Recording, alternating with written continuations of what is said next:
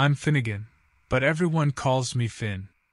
I live out in the Missouri boonies, right outside the tiny town of Willow Creek. Some folks might find it lonely, but I like it. It's quiet. Besides, Willow Creek has everything I need: the general store, the post office, a bar. That's really about it. It's small enough that gossip spreads like wildfire, which is why I wasn't surprised when the whole town was abuzz over the missing hikers. 2 college kids, a guy and a girl, vanished into thin air while camping up in the Ozark National Forest. The whole area's been lousy with search parties, and everyone has a theory. Accident? Foul play? Maybe they even got lost and stumbled onto some meth cook's property. Who knows? My buddy Kellen, him and I go way back. He works at the sheriff's department. Always knows all the juicy details. He swears up and down the hikers are probably just dead somewhere, but I'm not so sure. I've heard stories, whispers passed down through generations, about things lurking in those woods. Things not quite human. See, I've been hunting out there since I was old enough to hold a rifle. It's just something you do around here. You grow up knowing that forest, even with its beauty, holds secrets. That there's a line you maybe shouldn't cross. Sometimes I'd find strange things deep in the hills. Animal carcasses gutted and hung with unsettling precision, or circles of flattened mushrooms in the middle of nowhere. Never saw anything, but it always made the hairs on the back of my neck stand up.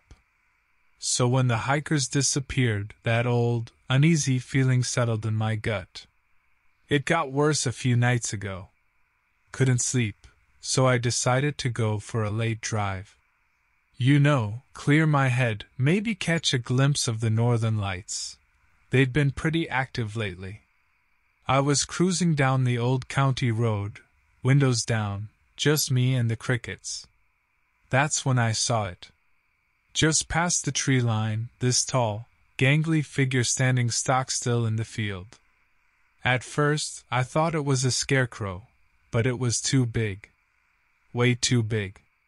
As I got closer, it shifted slightly, and my headlights caught its eyes. They glowed in the dark, this unearthly green color, like nothing I'd ever seen.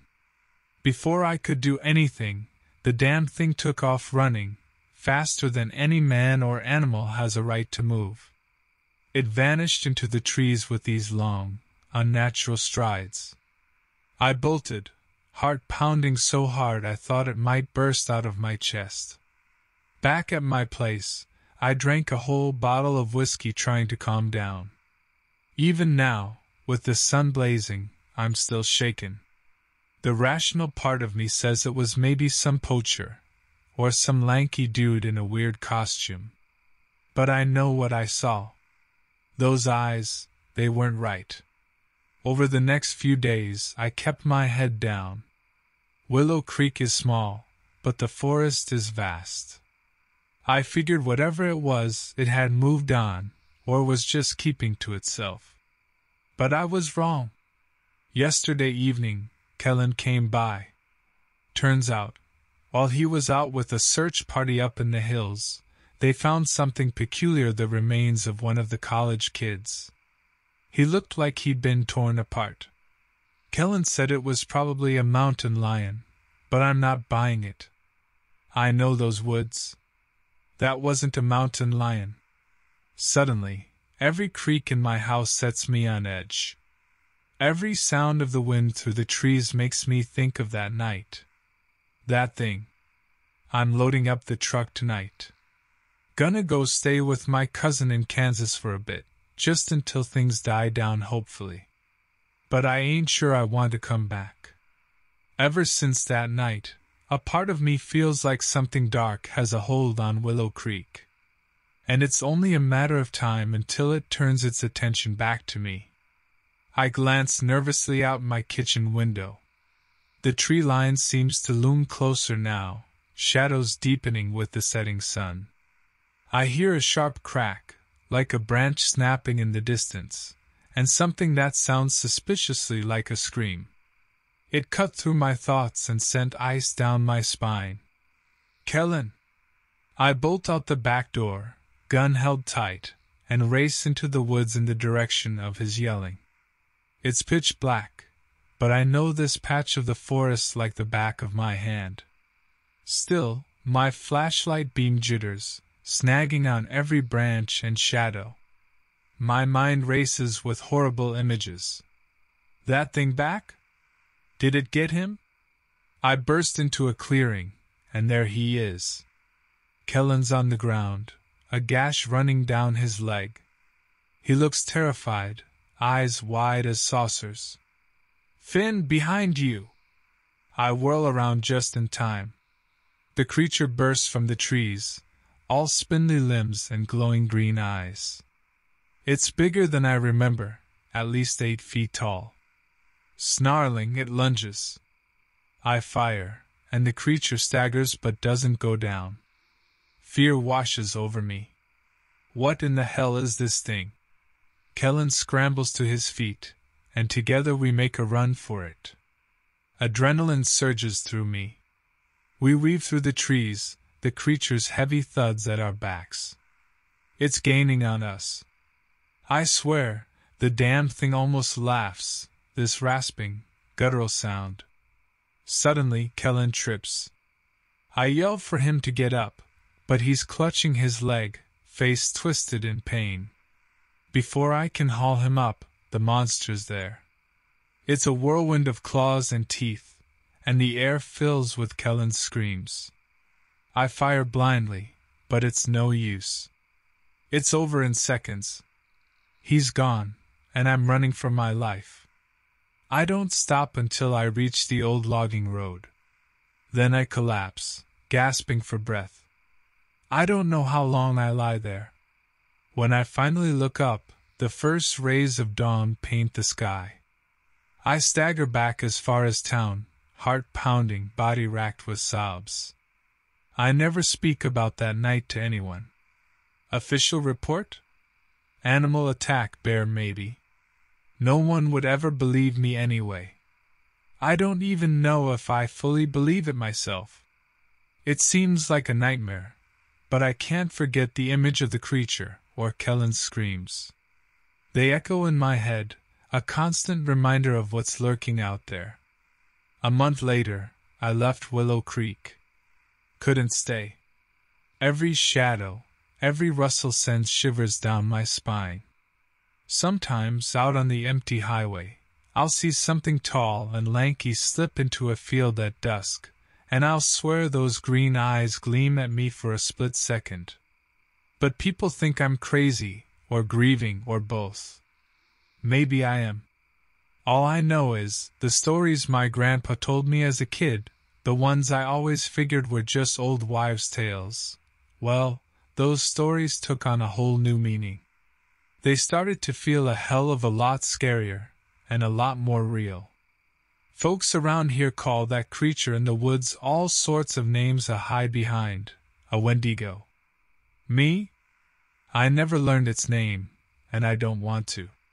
What I do know is something evil is out there, hiding in plain sight. And for the sake of everyone in that town, I hope it never decides to come back for seconds.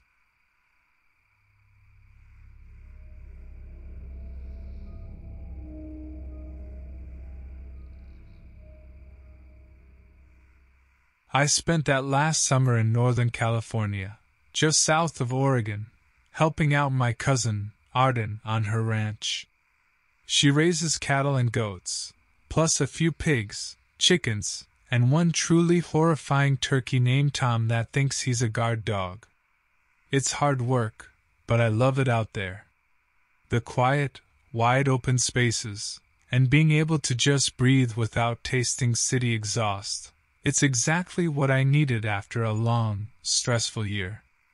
Plus, being a ranch hand was the best way to get back in shape after months of sitting on my butt.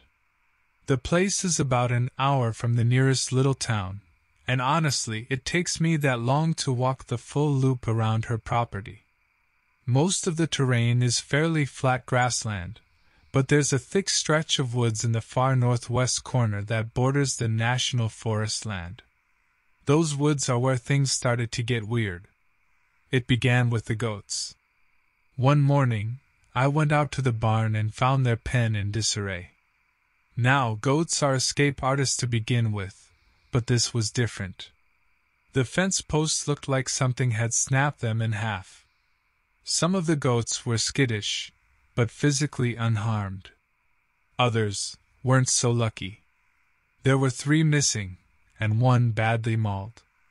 Arden patched up the goat as best she could, but it was touch and go. I helped her reinforce the pen, figuring maybe a mountain lion or bobcat was getting desperate. Still, something felt off. That same nagging sense of wrongness was gnawing at me, like when you get the feeling you're being watched. A few days went by without incident, which almost made it worse, the tense waiting. Then came the night I'll never forget. I was sitting outside on the porch with Arden and her husband, Ryland. We'd finished dinner, cracking open a few beers and enjoying the sunset. You get the most spectacular views out there, the whole western sky blazing orange and red. But that evening, something felt different. Ryland must have sensed it too, because he stopped talking mid-sentence. "You hear that?" he said. Arden frowned. "Hear what?" I listened harder. There was the wind, the crickets, and an unfamiliar sound. A sort of raspy breathing, like an animal struggling with a bad cough. But it was big, and way too close to the house. I got to my feet, my half-drunk beer forgotten. Arden and Ryland followed suit. "Sounds like it's coming from the woods," Arden said softly. I nodded, reaching for the flashlight Ryland kept by the door. "Maybe it's that goat," I said, trying to sound calm despite the goosebumps on my arms. "The one that got hurt." "Let's check it out," Ryland said, shouldering his rifle. Arden looked between us, concerned. "You sure that's wise?" Ryland flashed a grim grin. "Don't worry, honey. I'll keep you two safe." We made our way slowly towards the tree line. That damn breathing sound was getting louder, closer. It sounded almost wet. Then, I picked up another scent, metallic and tangy. My stomach clenched up. "That's blood," I whispered. Arden and Ryland exchanged a glance. Then Ryland raised his rifle and flicked on his own flashlight. The beam cut into the darkness where the woods began. And that was when we saw it. At first, I couldn't make sense of the shape. It was huge, easily 6 feet tall even when hunched over. Long, gangly limbs. I thought it was some kind of ape at first, but the way it moved, it was all wrong. Jerky, unnatural. The flashlight beam hit its face, and I nearly dropped my own light. It was long and gaunt, and furless. Or maybe the fur was so slicked down with something wet, it just looked hairless. The eyes were huge and dark, reflecting back the light. But the worst thing, the thing that still haunts my nightmares, was the mouth. It was huge, the jaw unhinged like a snake's, dripping with saliva. And inside I could see rows of jagged, blood-stained teeth. "Oh my God!" Arden said with a gasp. My breath felt stuck in my throat. That thing was looking right at us. Then, it let out a sound I can only describe as a cross between a screech and a roar. The stench of it hit us, carrion and something chemical. We didn't wait for a second invitation. We turned and ran, the sound of its claws tearing through the ground behind us. I swear I felt its hot, foul breath on the back of my neck. Ryland fired back, shouting at us to get in the house. Somehow we made it. Slamming the door shut, we could hear it slam against the wood, snarls and scratches ripping through the night. "Upstairs!" Arden yelled. We stumbled up to the second floor, barricading ourselves in her bedroom. I could hear Ryland talking into the phone, his voice shaky. My whole body was trembling. "The cops," Ryland said after a minute. "They're on the way, but they're way out." "Arden." He hesitated. "I'm gonna go back down." "Try and dash." "No!" Arden grabbed his arm. "You'll get yourself killed." "I gotta slow that thing down," he argued. "Give you 2 time. I can handle it." Then there was a crash from below. A blood-curdling shriek that cut off abruptly. My heart dropped into my stomach. Arden screamed, collapsing to the floor, sobbing. I stayed there on the floor with her for hours. The thing, whatever it was, didn't break in. But the whole time, I could hear it moving around outside. That low breathing, the scrabbling of claws, I knew it was waiting. It knew we were trapped. Finally, as the sun started to rise, the noises faded. I cautiously went to the window. It was gone. Just like that, the woods looked normal again. Like nothing had ever happened. It left me feeling hollowed out. The police arrived later that morning, a whole troop of them. They scoured the woods, questioned us for hours, but found nothing. No tracks, no fur, no body. No sign of Ryland. They put it down to a bear attack, or maybe he'd just taken off. Arden was a wreck. I stayed up there with her as long as I could, but after a few weeks, I had to face it. I couldn't fix this. There were just some horrors the cops, the doctors, no one could protect you from. So I got on the bus back to the city, and I left that place behind. But I'll never forget that summer. Or the thing I saw in those woods. Sometimes, driving in my car, passing between dark lines of trees, I swear I can smell it again. That hot, rotten breath on my skin, and the sight of those dead eyes reflecting in the dark.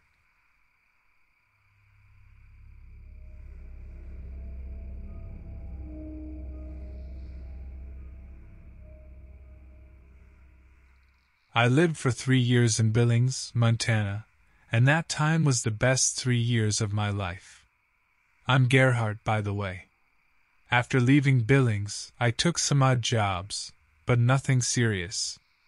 I ended up just driving across the country with no destination in mind. When I got tired, I'd find a random town and pull over to get some sleep, and I got real good at sleeping in my truck. One day I ended up in a small place called Gold Hill, Oregon. I pulled into a gas station right in the middle of town to fill up and use the restroom. The place was so tiny there wasn't any chain gas stations, just a small mom and pop type place. The lady running the place, she looked about 70 years old and was the nicest person I had ever met. We chatted for a while, and it got onto the topic of lodging. There weren't any hotels in town, but she said she had a spare room in her house and would happily rent it out to me for a real fair price. So I took her up on it. Gold Hill was a former gold mining town, but that dried up a long time ago. From what I could tell, there were maybe 100 people that still lived there. They had a small general store, a diner, and a tavern. It was kind of strange being the new guy in a place like that where everyone knows everyone, but after some time, they welcomed me as one of their own. Every Friday I'd head down to the tavern and meet up with some of the locals for poker night. The guys I played with were all pretty rough-looking characters, but they were a lot of fun. There was Silas, a huge bearded fellow who had worked as a logger his whole life and was pretty much known as the strong man of the town. Brant was a cowboy type that ran one of the few remaining ranches outside of town. And rounding out the poker crew was Caleb, an older fellow with a real bad gambling addiction, but he was always good for a laugh. After I'd been in Gold Hill for about 3 months, things started to get strange. First it was a few chickens that were reported missing, then a couple of goats vanished from a nearby farm. The ranchers started to get nervous, thinking there may be a coyote, or maybe even a mountain lion sneaking around. That's when Silas and Brant decided to take action. They planned to set up a perimeter around town and head up into the hills to do some hunting. They invited me out, but I'm not really a big hunter and passed on their offer. A few days later, I was heading into the general store when I bumped into Brant. He was standing by the bulletin board looking upset, staring intensely at something tacked onto it. I joined him and saw that it was a missing person poster. The picture was of Caleb. He hadn't shown up for the weekly poker game. We got to talking and he said Silas hadn't returned either. Nobody had seen him since he left with Brant to go hunting a few days prior. Now Brant was real worried about his friend, and he started to think maybe they ran into more than just an animal out in those hills. The general vibe at the tavern that night was real somber. It was just the two of us. "Hey, Gerhardt," Brant mumbled into his beer. "There's something real strange going on around here, and I don't know what to make of it." I listened intently as Brant filled me in on some odd occurrences locals talked about in hushed conversations. It seemed that strange disappearances like this weren't a new thing in Gold Hill. Over the years, there had been reports of people vanishing, but never two at the same time. "Do you guys have any ideas?" I asked him. He took a long pull from his beer and just shook his head. "We don't have a clue. I'm thinking Silas and Caleb got lost up in the hills, but something in the back of my mind tells me there's more to this." It was getting close to dark, and Brant suggested we head out to his ranch and grab his supplies for another hunting trip. He had a bad feeling about this.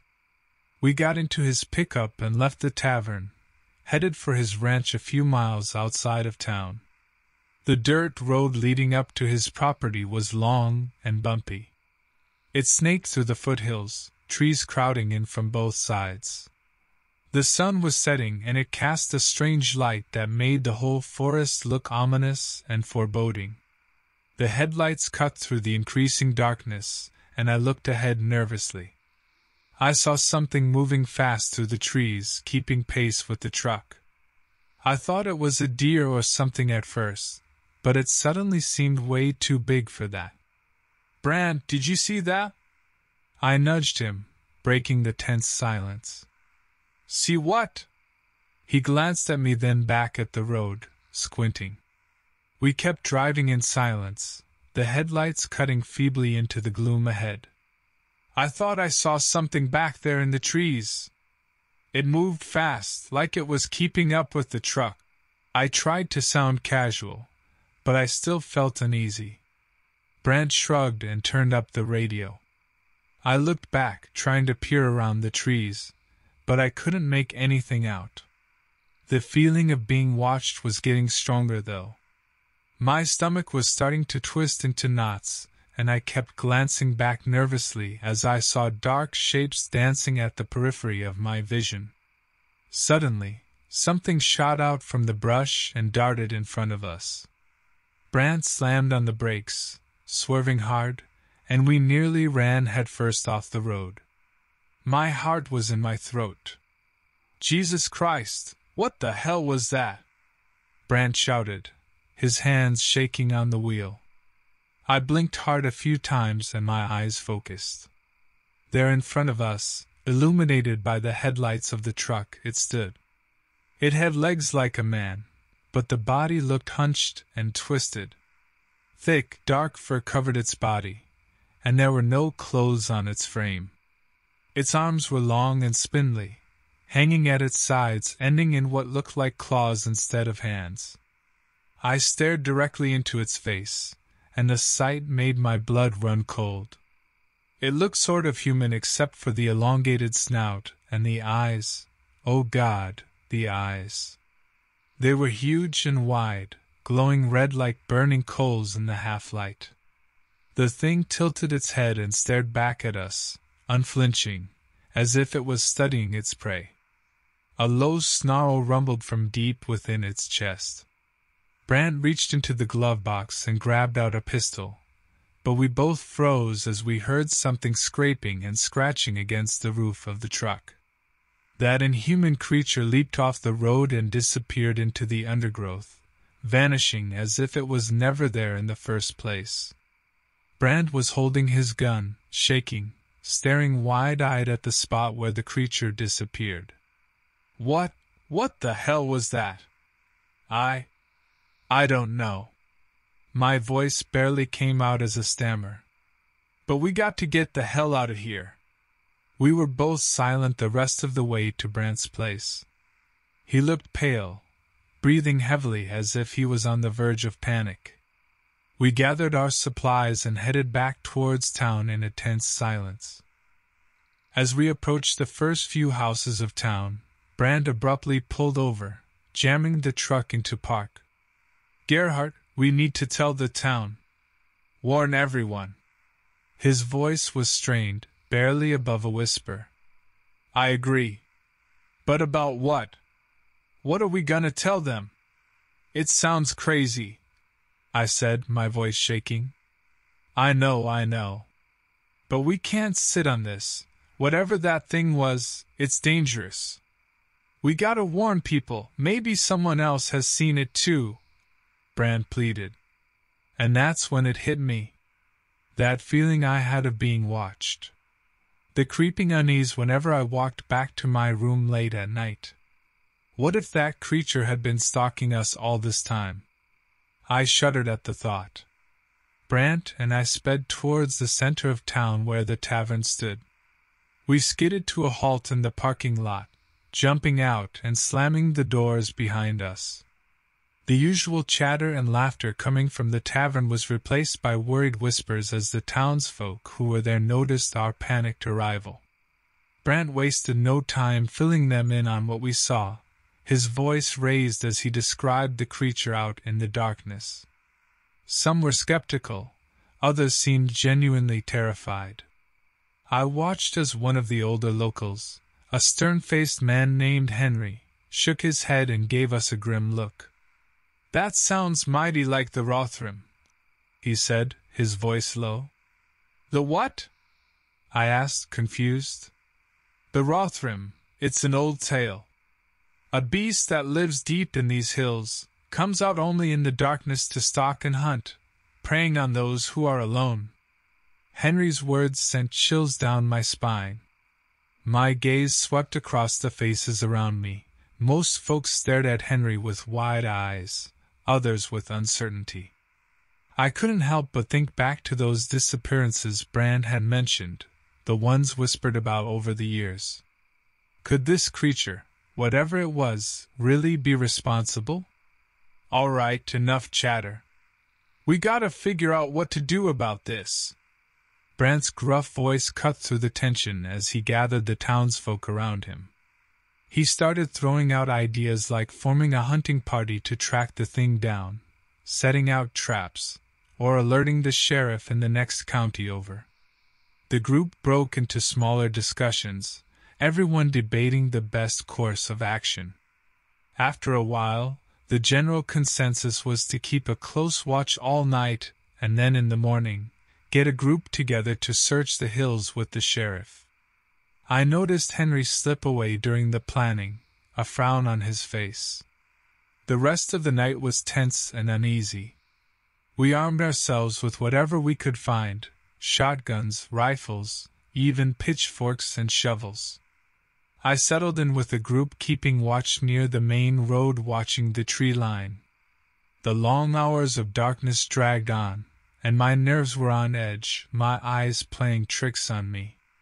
Every rustling branch, every snap of a twig made me jump. Just when I started to think this whole thing might have been a mistake, that maybe we had just seen a mountain lion or a bear, I saw something move. It was just a flash out of the corner of my eye, but I was certain this time. There, just on the edge of the darkness, was that same hulking form. My heart pounded in my chest and I shouted out, pointing towards the trees. "Over there! I see it!" Chaos erupted. Shots rang out, piercing the stillness of the night. Panic took over. Some scattered for cover, while others tried to get a better shot at the creature. I squinted through the darkness, trying to make out the creature through the trees. Then it lunged. The Rothram was blindingly fast. It darted in and out of the shadows, making it almost impossible to get a clear shot. It swiped at the crowd, slashing at anyone who came within its reach with its powerful claws. I heard a scream cut through the confusion, followed by a sickening squelch. My eyes landed on a figure lying on the ground, a dark pool spreading quickly beneath them. Fear turned to anger, and I charged towards the creature, shotgun raised. I was determined to bring this thing down. I fired wildly, more out of desperation than anything else, praying a stray shot would hit. The Rothram seemed unharmed, but it paused its assault and looked at me with its blazing red eyes, momentarily confused. Brant suddenly appeared next to me. "Get back! Get to cover!" He shoved me towards a nearby tree and aimed his rifle at the creature. I scrambled behind the tree as he fired off several shots in a calculated manner. There was a deafening roar and the creature faltered. That pause was all Brand needed. He reloaded with lightning speed, took aim, and fired again right into the creature's chest. One of the shots must have made its mark. It howled in pain, stumbled, then collapsed to the ground. The whole town was quiet. We hesitantly moved from our hiding spots towards the creature. It was dead. The townsfolk looked shocked, relieved, and a bit confused all at the same time. As we examined the creature up close, it looked even weirder than it did from a distance. The body was covered in that thick, dark fur, and its teeth were long and sharp, like a wolf's. Its hands, they looked almost human, only twisted and gnarled. One thing was for sure, this wasn't any beast I had ever seen or heard of. Word spread quickly and the sheriff arrived the next day along with some reinforcements, park rangers and wildlife officers. They inspected the Rothram's body, snapping pictures and taking notes, but they were all at a loss. Nobody could identify the creature. News teams began to descend on the town, turning our quiet existence upside down. Theories circulated, a genetic experiment gone wrong, an undiscovered species, or even something supernatural. But none of those explanations felt quite right. The disappearances in Goldhill ended after that night, and life slowly returned to a semblance of normalcy. The memory of the Rothram started to feel like some sort of twisted nightmare, although I still carry it with me. I stayed in Goldhill for a while longer, but eventually, the open road started calling my name again. And so I left, carrying the story of the Rothram with me.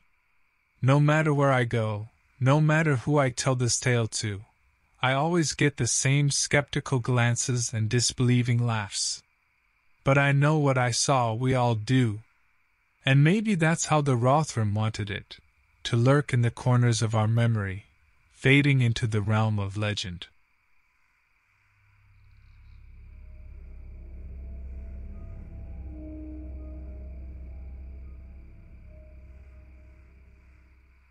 I grew up in southern Oregon, a little town called Grants Pass.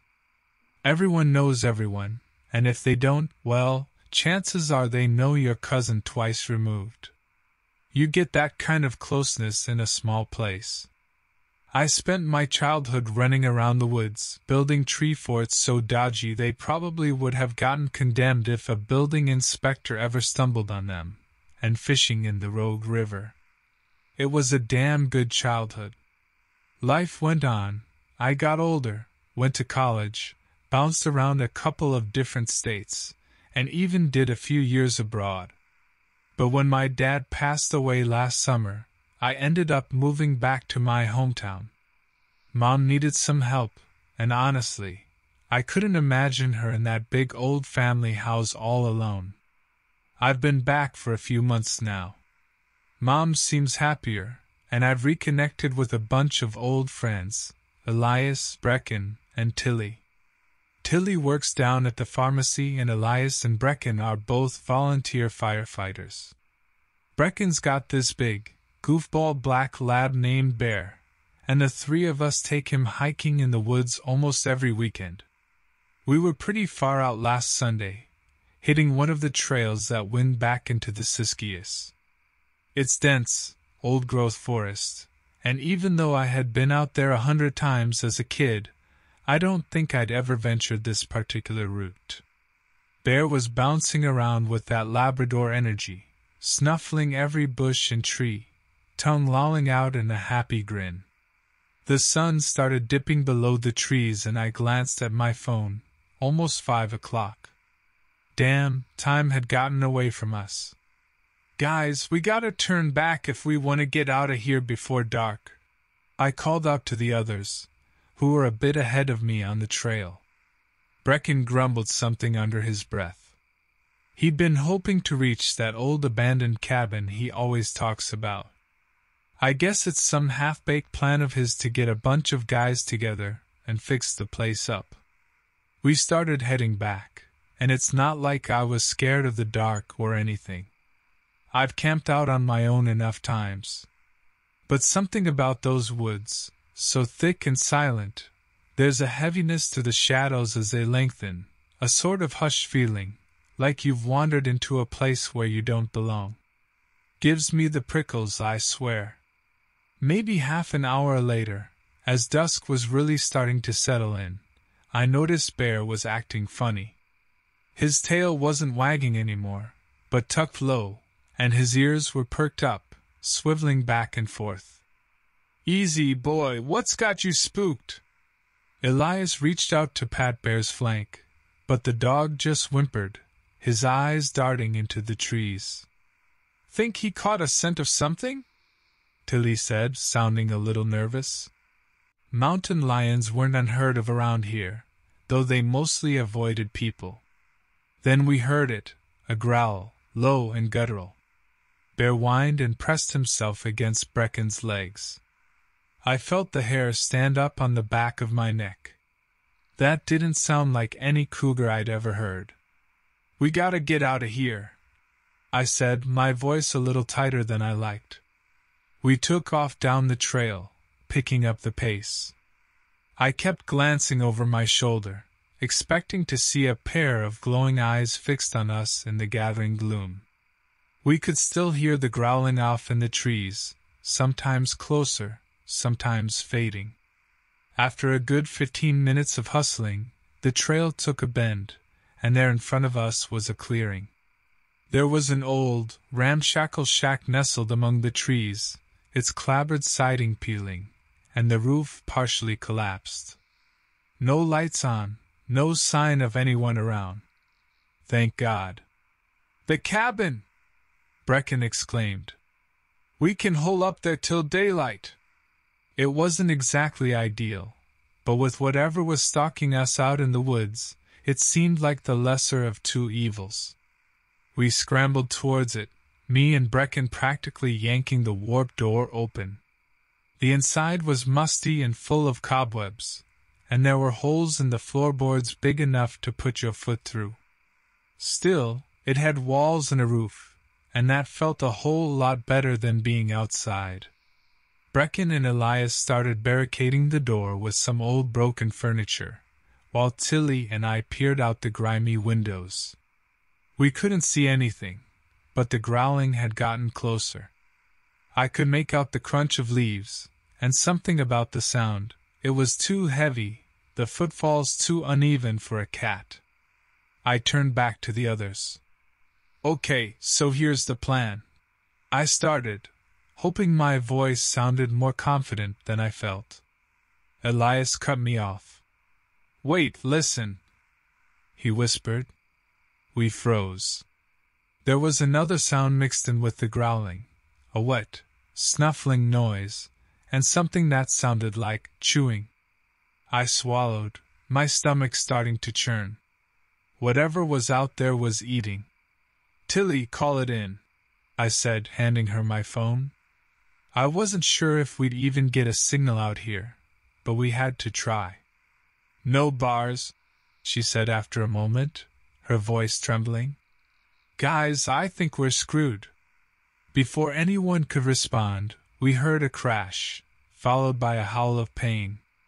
Brecken had managed to rig up an alarm system of sorts. A bunch of cans tied together with string, attached to the door handle. If anything tried to come in, we'd know. But from the sound of that yelp, whatever was outside was big and strong.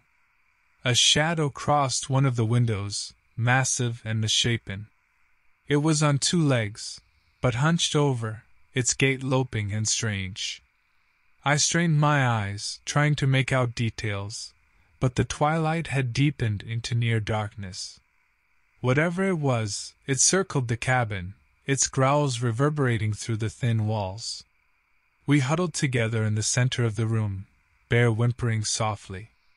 I fished out my pocket knife, not much of a weapon, but it was better than nothing. Elias was clutching a rusty tire iron he must have found in a corner. The banging started a little while later. Each thud shook the whole shack. The growls grew louder, turning into furious snarls.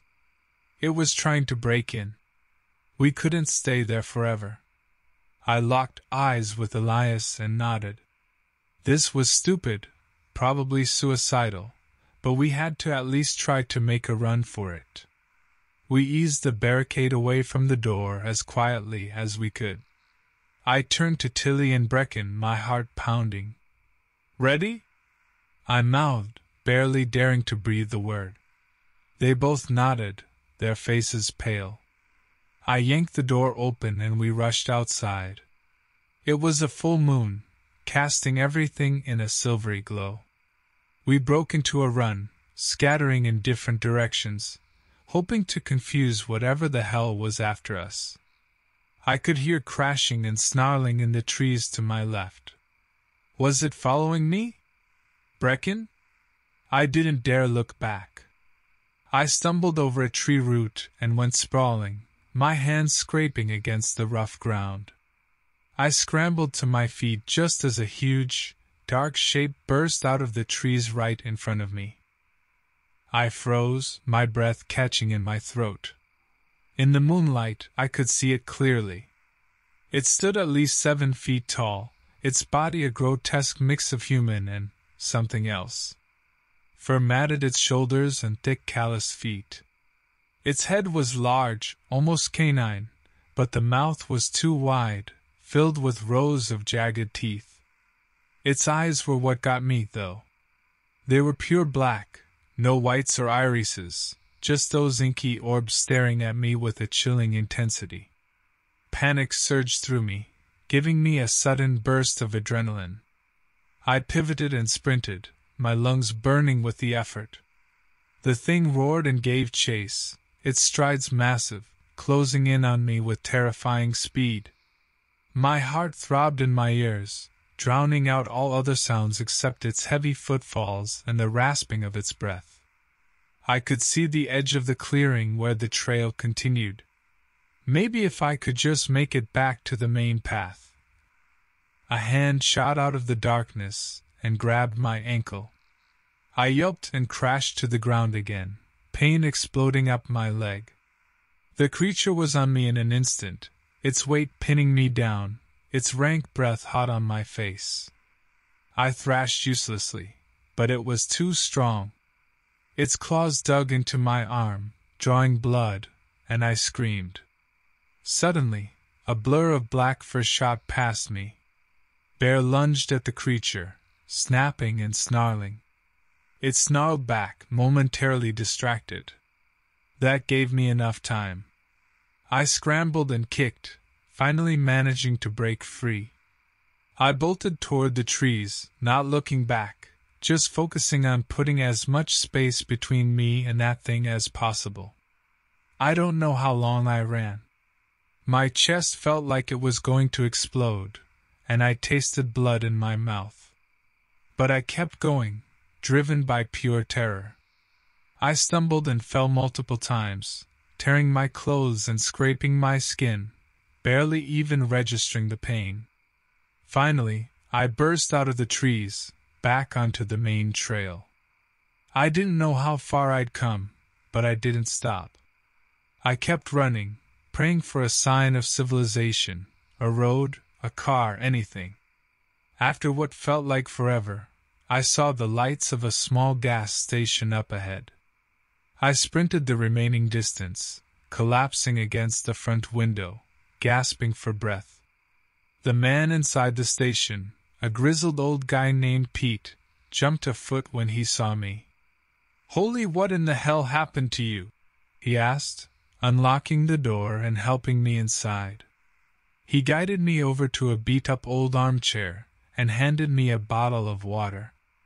I gulped the water down, trying to get my breath back. My whole body shook, and I couldn't stop the tears that spilled over at the sight of another human being who wasn't, well, whatever that thing back in the woods was.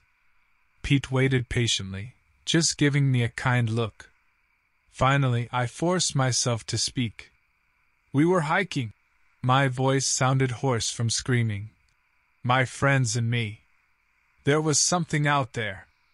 It attacked us." Pete's eyebrows knit together. "What do you mean something? A bear? A mountain lion?" "I don't know," I started, but then something occurred to me. I remembered the feeling of its claws sinking into my skin and that black fur covering its shoulders. And those eyes, those pure black orbs. "Wait, I think..." My voice faltered. "I think it might have been a hide-behind." Pete looked at me for a long moment before asking me to explain. I told him the whole story, the trip into the woods, bear acting strange, the growling in the trees, the dilapidated cabin, and the creature itself. Pete listened intently, his expression growing more somber with each word. When I finished, he sat back in his chair, a hand stroking his beard thoughtfully. He told me that he'd grown up hearing stories from his dad and his grandfather about the hide-behinds. They were shadowy figures, ancient creatures said to exist deep in the old-growth forests. They hunted in the shadows, able to move unseen. Most people dismissed the stories as just that, old campfire tales to spook kids.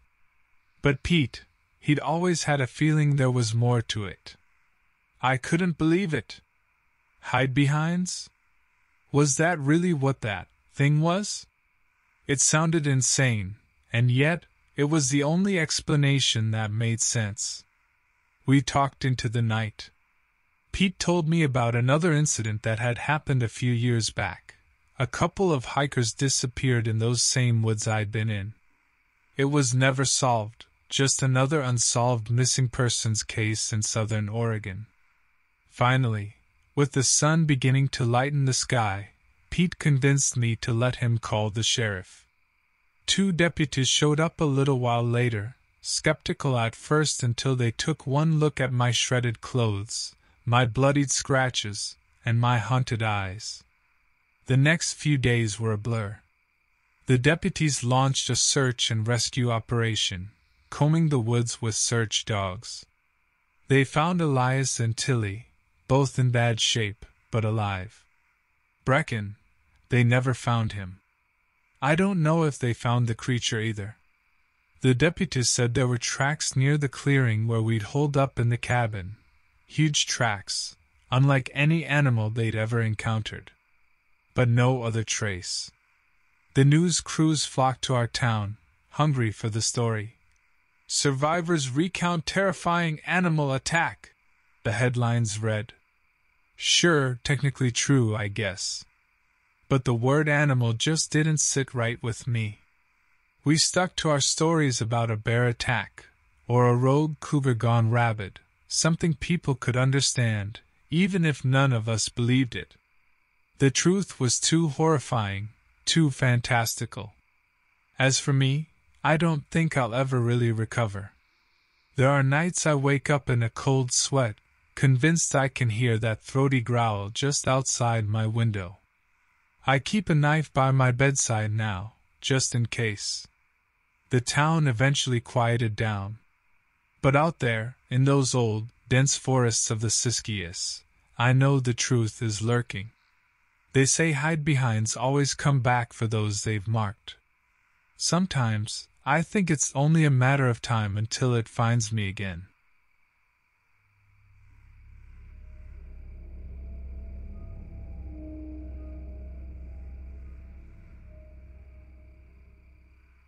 I remember last summer, I was driving cross-country from San Diego to visit my cousin, Eden, who moved to this little town in Maine called Havenbrook. Figured a road trip would be a hell of a lot more interesting than a flight.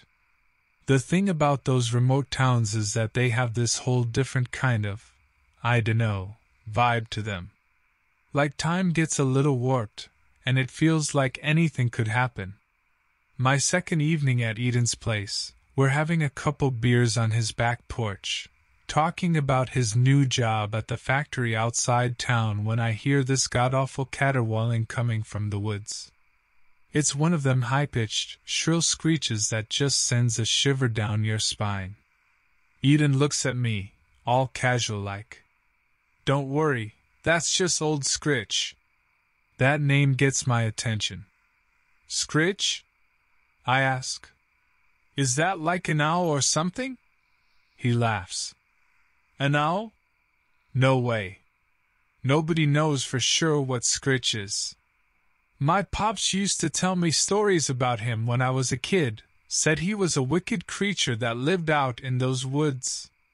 Course, I figured it was just to keep me from wandering off. Right. I say, not totally convinced.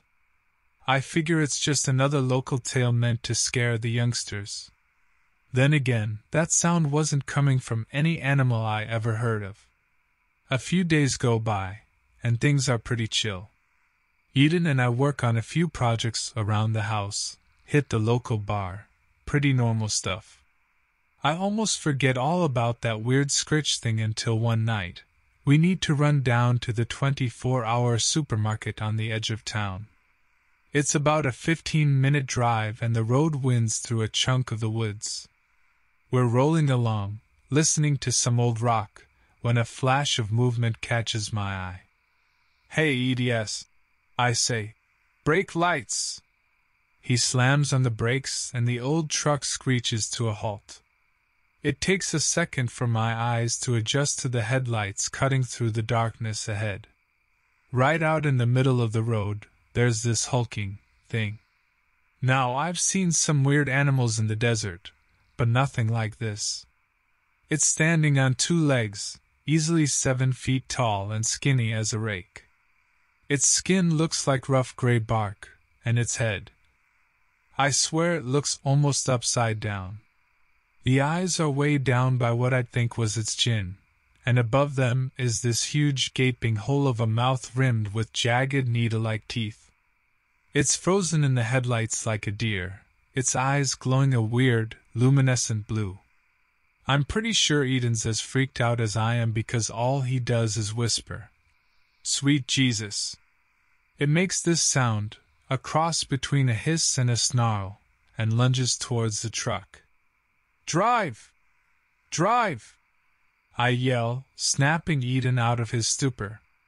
He slams the truck into reverse, spinning us around on the gravel shoulder as the creature slams into the passenger side door. I swear, its claws rip through the metal like paper. Back up on the road, Eden floors it, sending dirt flying behind us. In the rearview mirror, I see that thing, standing there, glowing eyes still fixed on us. It lets out another inhuman screech just before the trees swallow it up. Once we're back on his street, my hands are shaking so much I can barely get the key out of the ignition. We sit there in the truck trying to catch our breath. What the hell was that? I stammer. Scritch, Eden answers, dead serious. Suddenly, his bedtime stories don't seem so innocent. I never believed it myself until tonight. So what do we do? Call the cops? I say, but I already know how dumb that sounds. Eden stares down the long, dark road. It's gone now. Cops won't believe anything we say. They'd write us off as a couple of drunks. But what if there's more? I ask. Or what if it goes after someone else? He thinks for a moment. You know, the lumberjacks out in the logging camps, they talk about strange things in the woods out there. Maybe I could make some calls, ask if they've seen anything. That's when we come up with a plan. Whatever that thing was, we can't just sit and wait for it to come back. The next morning, Eden goes to work, and I run to the local sporting goods store. I figure we'll need some serious firepower if we're going after that creature.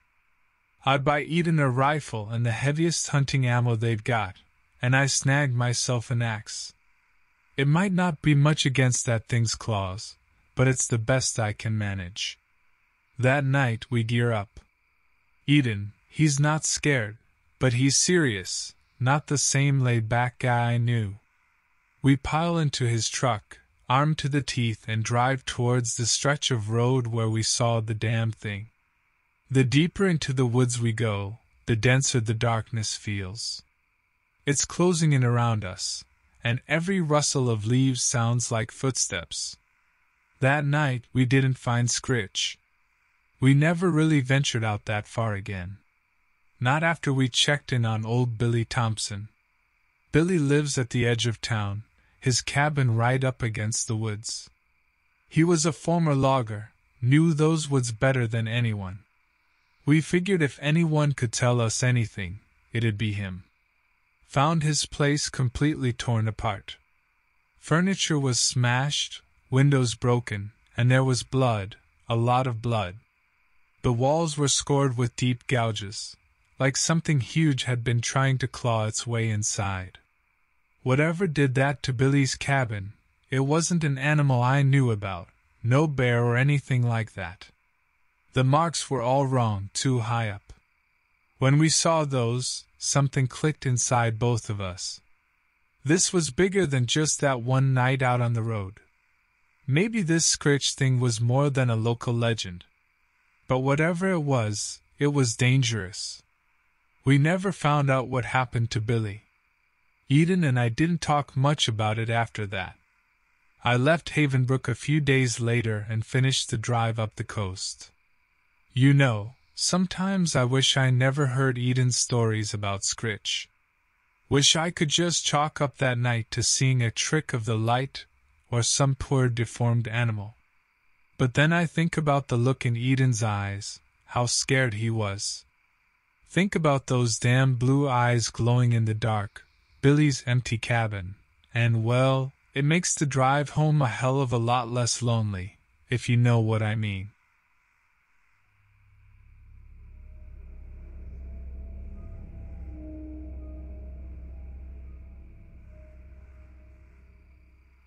I live in Charleston, South Carolina, and I've been here since I was born. Never saw myself living anywhere else. The vibe here is just too good, you know? We've got that southern charm blended with beaches and warm weather. Honestly, it doesn't get much better. Well, it didn't until this past week. Stuff just got weird, plain and simple. It started Monday afternoon. I was driving home from work down on Highway 17 when something dashed into the road right in front of me. I swerved, missed it by the skin of my teeth, but slammed into one of those old mossy oak trees flanking the road. Busted up my headlight and left a souvenir dent on my fender, but hey, at least I was alive. Now, here's where it gets strange. No deer, no squirrel, nothin' in the road. I even got out to check if maybe the critter was hurt. Nothing except tire marks and a growing sense of unease. I drove the rest of the way home with my eyes glued to the rearview mirror and a knot of fear in my stomach. Turns out, that wasn't the only accident that day. My buddy Kellen told me about it over beers the next night. His neighbor, Old Man Jenkins, supposedly swore he saw a wild boar near that same stretch of Highway 17. Jenkins is a bit of an eccentric, loves his moonshine a little too much, so I didn't think much of it. Besides, wild boars? In Charleston? Didn't seem too likely. Things kept getting weirder, though. On Wednesday, Sarah, the girl at the coffee shop, told me her little dog went missing near the marsh the night before. She was heartbroken, poor thing. I felt bad for her, but hey, animals disappear sometimes, especially in the swampier parts of town. Then on Thursday, things took a real dark turn. I was walking home from the bar with Kellen and our friend, Tyshawn. It was near midnight, and we'd probably had a couple too many. We were taking a shortcut through Waterfront Park, the one with all those old cannons and the pineapple fountain. That's when we heard it. A growl. Low and guttural, not something you want to hear in a place known for its strolling tourists and horse-drawn carriages. We stopped in our tracks and listened. There it was again, a sort of ragged snarl laced with hunger. Sounded like it was coming from behind the bushes on the pier. "That ain't no dog," Kellen whispered, and I could see a bead of sweat roll down his forehead. I'll confess, I was none too brave myself. Still, something about that sound, primal and wrong, sent shivers down my spine. Then, just like that, it quieted. We stood frozen for what felt like forever. My heart was thumping so loud I thought it'd drown out any sound the creature might make. When nothing else happened, we finally started shuffling towards the exit. "Yo, that was creepy as hell," I finally managed. "Don't I know it?" Tyshawn muttered, glancing nervously towards the pier. "Y'all want to grab a taxi the rest of the way?" Nobody argued. The next morning, we woke up to the news. Someone had been found dead down by the park. The details were sketchy, but it was ugly, brutal. Police were talking about a possible animal attack, but that seemed ridiculous. Sure, you get alligators and stuff in South Carolina, but this was downtown Charleston.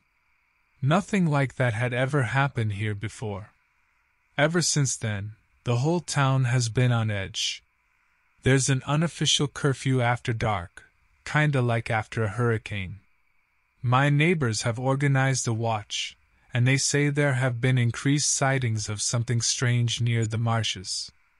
I don't blame them for being scared, but I don't believe in some mythical beast stalking Charleston. Even so, I'll admit, I've started looking twice over my shoulder before I venture outside. Maybe those old ghost stories have more truth to them than you'd believe. Last night, I couldn't sleep. The image of that shredded body on the news, the primal growling echoing in my ears, it was all too much. I got up, sat on my back porch, and tried to calm myself down. That's when I saw it. Movement in the shadows near the marsh, maybe 100 yards from my house. At first, I couldn't make out anything, just a silhouette shifting in the moonlight. But then it stepped closer. It was big, and walked on two legs, but not like a man. Its limbs were long and bent at odd angles, and as it lumbered out of the darkness, I swear I saw a muzzle. The thing must have sensed me staring because it stopped, turned slightly, and damn if I didn't see two eyes reflecting the moonlight. They didn't look like any animal I'd ever seen. They were too intelligent. Like I was being judged, then dismissed. It turned back towards the marsh and padded soundlessly away, swallowed by the darkness. I sat frozen on my porch, my mind racing. What the hell was that? Had I just imagined it? Was it some kind of escaped zoo animal, or something?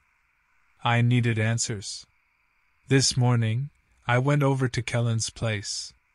He's one of the few folks around with hunting experience, and I figured he could help me track this thing down.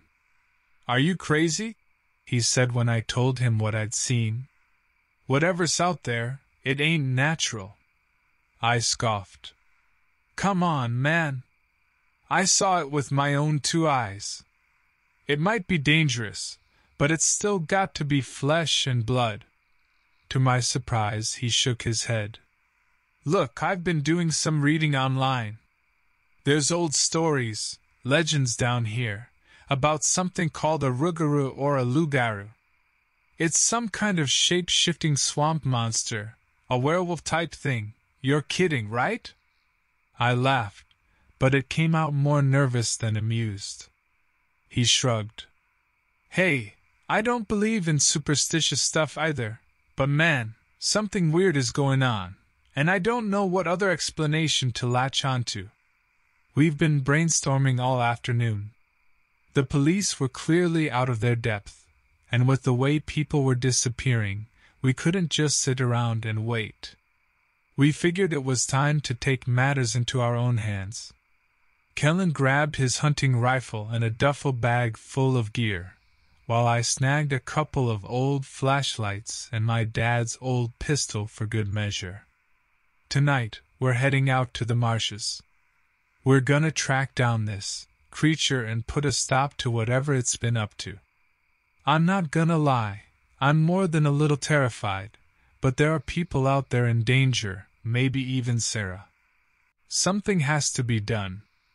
We're meeting up with Tyshawn and his cousin, a Marine who just got back in town.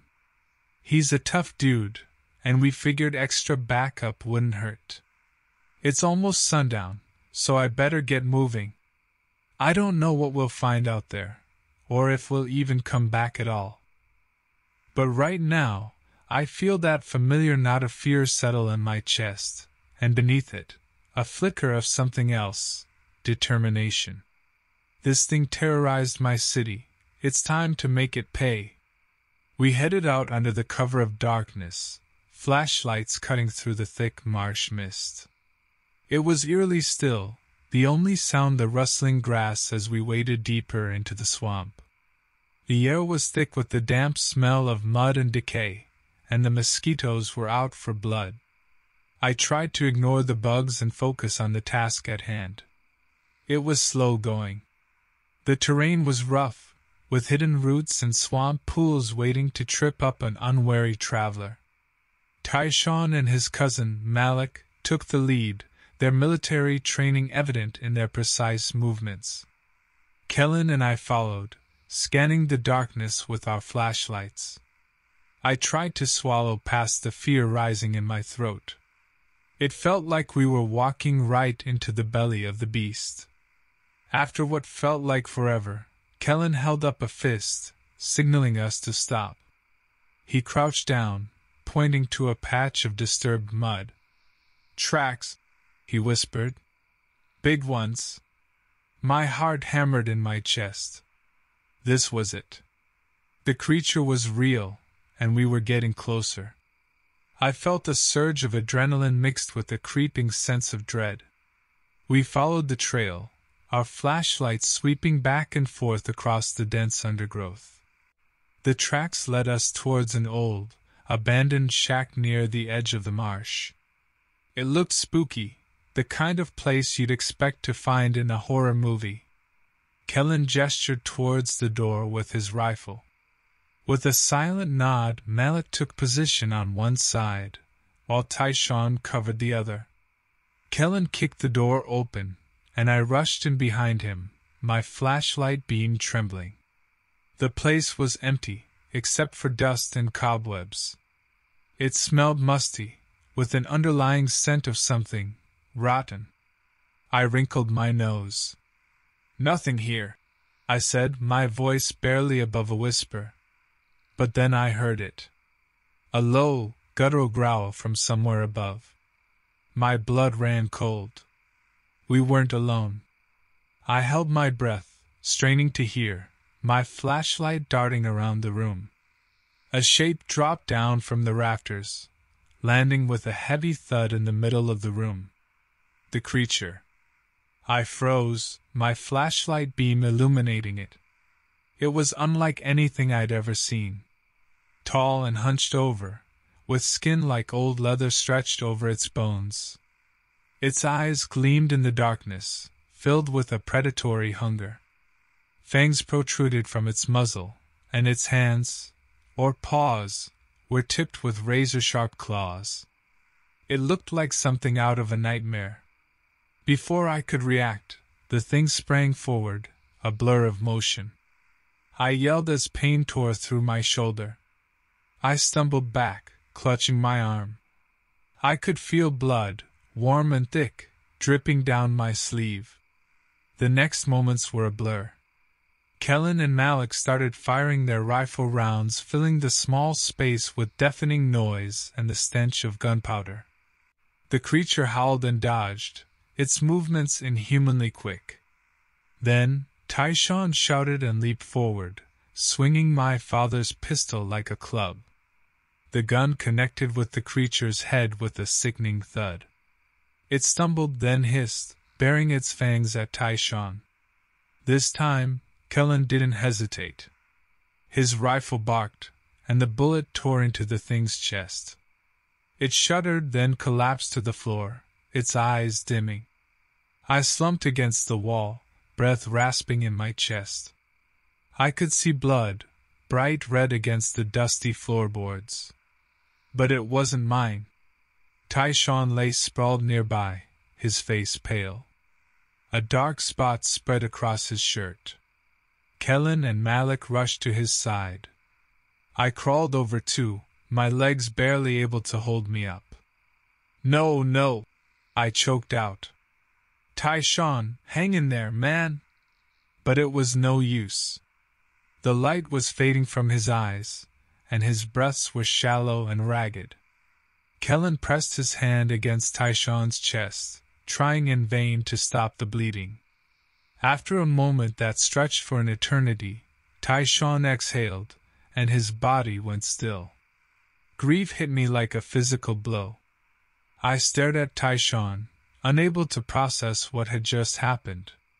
He was gone. We came here to save our town and lost one of our own. Malik's voice cut through my daze. We need to get out of here. There might be more of those things. He was right. As much as it pained me, we couldn't stay.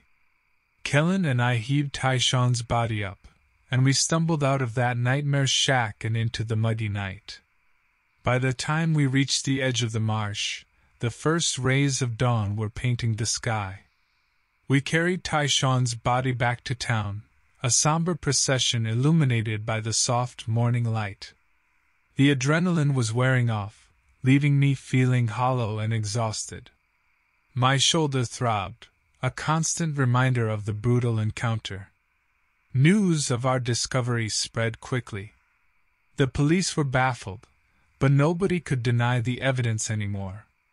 The creature we battled, whatever it was, people began calling it a Chantico.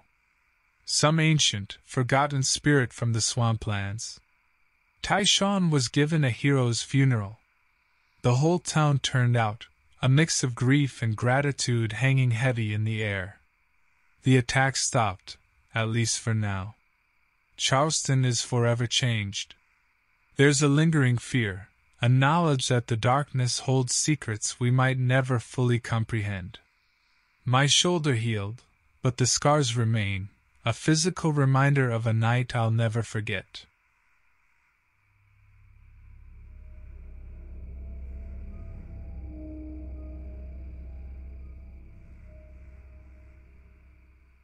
I lived near Phoenix, Arizona, for 5 years before I moved away for college. Even though it's basically one giant suburb, there's still a surprising amount of untouched desert. A lot of folks like to use it for hiking, camping, and the sort of ATV action that gives environmentalists a panic attack. I even knew a couple of guys in my dorm who were into exploring the network of old mines in the hills. Me, personally, never was much of an outdoors guy. I stuck to video games, bad action movies, and the occasional house party, same as any other freshman. But that year, my best bud was all about taking advantage of the scenery. His name was Ewan, always dragging me off for a quick jaunt, or to check out a cool spot he'd found. Most of the time, it was just dusty, sun-baked rocks. Nice view of the freeway and all that, but hardly worth ditching my PS4. Then, a few weeks back, Ewan came knocking at my dorm door, a wild look in his eyes. I figured, here we go, another amazing vista or whatever. But this time, he sounded serious. Dude, Arden, I think I found something. Something big. I'm not even sure what it is, some kind of cave up in the superstitions. But get this, there's old carvings all over the walls. It's gotta be, like, ancient or something. Despite my skeptical nature, his excitement was infectious. Plus, I figured it might beat another weekend of reruns and greasy pizza. So, bright and early that Saturday, we packed up his beat-up Jeep and rattled out towards Apache Junction. Ewan refused to give me more details in the car. Said he didn't want to spoil the surprise. All he'd say was to be ready for a hike. The trailhead he guided me to was definitely more off the beaten path than our usual hangouts. No dusty parking lot or signs. Honestly, you could call it barely a trail. We were scrambling up a steep slope before I finally gave in. All right, Ewan, spill it. What makes this place so hot? He grinned, adjusting the straps on his overstuffed backpack. Well, heard any local legends about lost gold mines, ancient civilizations, stuff like that? Sure, I said, rolling my eyes. But who actually believes that crap? Ewan just shrugged with a sly grin. See for yourself. Hours later, sweating and more than a little grumpy, I finally understood. We'd followed the twisting trail through a maze of narrow washes, the sheer walls rising up to block the sun.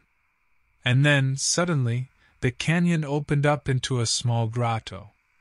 In the back wall, a gaping hole in the rock, a cave entrance dark and cool. Markings adorned the stone, geometric shapes, strange stick figures, and patterns that made my eyes hurt if I looked too long. There was a stale, closed-in smell, like old dirt and something faintly metallic. Holy crap! I managed to squeak out. I wasn't the archaeology nerd type, but even I could tell this wasn't a Boy Scout graffiti project. Ewan was beside himself, snapping pictures like a madman. Told you this was epic! Come on, we're going in. Before I could protest, he'd already vanished into the gloom with a triumphant whoop. I took a deep breath, the stale air tickling my nose, and reluctantly followed behind. The tunnel was uneven, barely tall enough to stand up straight in. Ewan's voice came back to me, bouncing off the walls. It's huge in here. Like a whole network. Hey, Arden, can you hurry up? A stab of unease hit me. Even if this place was genuine, who knew what was lurking in those shadows? Spiders, snakes, worse, you hear plenty of stories out here. Just when I was considering bailing, we rounded a curve into a wide chamber, faintly lit by a hole in the ceiling far above. And that's when I saw the stacks. Piled high against the walls and spilling across the floor were heaps of something. My first thought was bones, bleached white by time and sun. But no, way too big for deer or javelina. Cow maybe? I inched closer, that weird metallic scent growing stronger. My stomach lurched violently. These weren't bones. They were old clothing. Sun-bleached scraps of denim, leather, and flannel. Some piles even held tattered backpacks and camping gear. "Oh, this is bad," I whispered. "This is real bad." Ewan stood beside me, strangely quiet. I could see his fingers twitching, the same jittery excitement that got him in trouble back home. "Missing hikers," he breathed. "Dude, think of the story. This could make us." My voice cut through his ramblings, harsh and panicked. "We need to get out of here. Now. Like, call the cops right now." He opened his mouth to argue, then did a double take. My expression must have mirrored the horror I felt churning up inside me. And then a noise split the silence. A scraping sound from the dark tunnel we'd come from. Dry and rhythmic, like something heavy being dragged over the stone. My blood ran cold, a scream bubbling up in my throat. We didn't talk. We ran. The tunnel seemed to stretch on forever. Ewan fumbled for his phone, then cursed. "No signal, damn it!" I didn't bother looking back. My mind conjured up all the desert horror stories I'd scoffed at, mutated miners, vengeful spirits, or hell, maybe just some psycho with a bone to pick. It didn't really matter what was chasing us, only that it was gaining. That rasping, shuffling noise was getting closer with every desperate step. I could almost feel its breath on my neck, foul and hot. And that metallic stench? It clung to the air with every gasping breath I took. We burst out of the cave, sunlight stabbing my eyes. No time for relief. I sprinted for the jeep, fumbling with my keys as Ewan yelled for me to hurry. He was still a few steps behind. Just as I got the door flung open, he yelped. I spun around, but I was too late. A shape surged from the shadows. Tall, impossibly so. Lean and wiry, not human at all. Its long arms whipped out, skeletal fingers snatching at Ewan's backpack. I saw its face for a sickening instant, sunken eyes burning green in a hairless skull-like head. Ewan screamed, a raw, animal sound. He fought back, kicking and twisting, but its grip was like iron. It dragged him shrieking towards the darkness. I scrambled into the jeep, engine roaring to life, and then I saw something that chilled me more than any monster. The creature didn't pull him down the tunnel. It lifted him, straight up, effortlessly. I watched Ewan flail against the sunlit mouth of the cave. His screams echoed off the canyon walls. And then, with a sickening twist, both noise and movement stopped. The cave entrance stood empty against the piercing blue sky. I slammed the jeep into gear, the tires spinning and spewing gravel. My hands shook violently on the wheel as I steered wildly down the rough trail. My mind was a blur of terror and the echoes of Ewan's screams. I had no idea where I was going. All I knew was that I had to get out of there, anywhere but here. Cell reception was spotty at the best of times, and my frantic attempts to call 911 only resulted in frustrating static. Finally, back on the main road, I spotted a roadside diner. Screeching to a stop, I bolted inside, leaving the car running, keys still in the ignition. The place was a time capsule right out of the 70s, dingy booths, checkered linoleum, and the smell of stale coffee hanging heavy in the air. A few truckers gave me the side eye as I slumped into a booth, chest heaving. A waitress, well past her prime, sauntered over. Pen poised, bored expression. I mumbled something about a phone. Probably came out more like a choked sob. Without a word, she just pointed a nicotine-stained finger towards a rotary dial phone near the restroom. I didn't even try to order anything. Figured the image of a crazed college kid hyperventilating at the counter wasn't the greatest for business. Shaking, I dialed 911. My voice, when it finally emerged, cracked and squeaked. The dispatcher's calm tone was like a lifeline in the storm of my panic. I told them everything: the cave, the piles of stuff, my friend, the thing that took him. The words rushed out of me, desperate to be believed. Because if they thought I was crazy or on drugs, who knows what would happen? I knew how it sounded, but I had to try. They sent out a team, of course. Took hours, what with the remote location and all. They searched the area, the cave, the canyon, found nothing. No trace of Ewan, no evidence of the creature. Nothing but my half-wrecked Jeep. I sat for hours in the back of the cruiser. It was all standard procedure. Questions, the same questions over and over. Name? Birthday? Address? Did I see anything? Describe the suspect? And then, finally, disbelief in their tone. Can you describe anything unusual about your friend's behavior? Any history of mental illness? Drug use? The shame was the worst part. It wasn't their fault. They were just doing their job. But facing the raised eyebrows, hearing that unspoken assumption, it gnawed away at me worse than the fear. By nightfall, the search was called off. I rode home with one of the deputies, a young guy, barely older than me. He didn't say much, just offered a bottle of water and a grunt of sympathy when my stomach lurched on the bumpy road. The aftermath? Well, that's where it gets more complicated. They put out an alert for Ewan, standard missing person stuff. I didn't stick around long enough to see how that turned out. After my statement, I felt it was best to get as much distance between myself and the superstitions as possible. Dropped out of school, packed up my stuff, and hightailed it back home.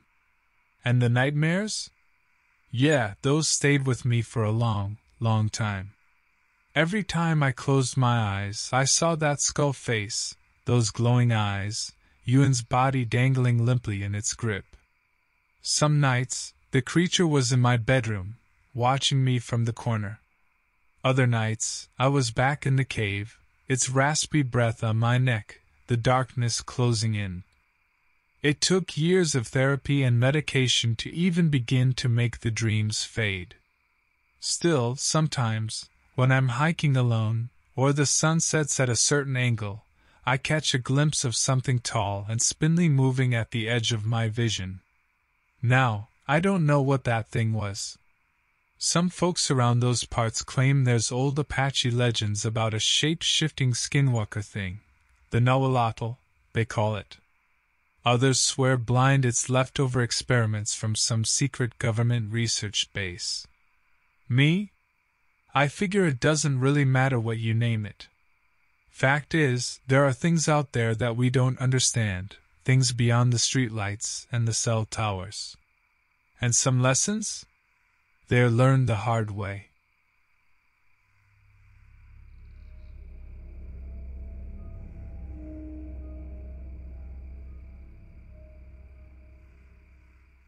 Back in 2018, I went hiking with my buddies, Ezekiel and Thaddeus, through the Green Mountain National Forest up in Vermont.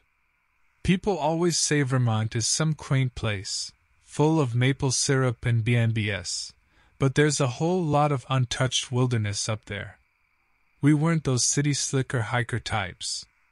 Thaddeus was a park ranger, Ezekiel grew up hunting, and I just like being outside more than inside. Anyway, we were aiming for a multi-day hike on this mostly abandoned trail called the Devil's Run. Now, from the get-go, that trail name should have been a red flag, but young guys like us always think stuff like that is just to scare off the tourists.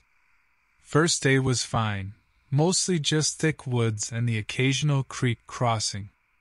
We were making good time, so we pushed ourselves to get further than we originally planned. Finally, at dusk, we found a clearing and decided to call it a night.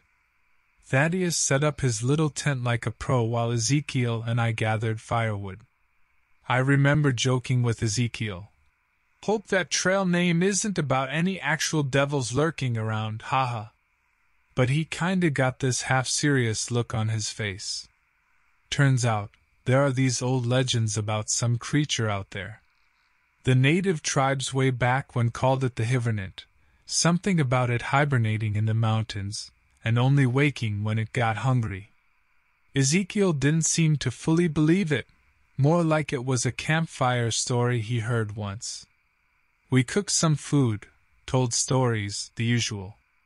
After a while, the woods got real quiet, that unnatural kind of silent. And I swear, I felt like something was watching us from the tree line. I didn't say nothing, but Ezekiel looked a bit uneasy too. When I went to take a leak, every snap of a twig made me jump. Night came and we zipped ourselves in. It was one of those pitch-black nights, no moon to speak of. I was just drifting off when I heard it, scratching, coming from right outside the tent. At first I thought a raccoon or something, but this was rhythmic, like something with hands. My heart was slamming against my ribs. Ezekiel hissed next to me. "You hear that, Riker?" I whispered back. Any guesses on what cuddly creature makes that sound?" "Nope." He sounded real tense. Then we heard a thud, something heavy bumping against the side of the tent. I yelped and Ezekiel swore. It started circling, those scratching sounds getting faster. Whatever it was big, sniffing and pushing at the taut fabric. Now this wasn't some flimsy backpacking tent, but still, hearing whatever was outside getting agitated was purely terrifying. Thaddeus, voice shaking a bit, whispered, "Think it smells our food?" "Maybe," I whispered back. "Ezekiel, think you can reach your rifle?" Ezekiel was silent for a moment then. "Yeah, but I ain't firing unless I know what I'm aiming at."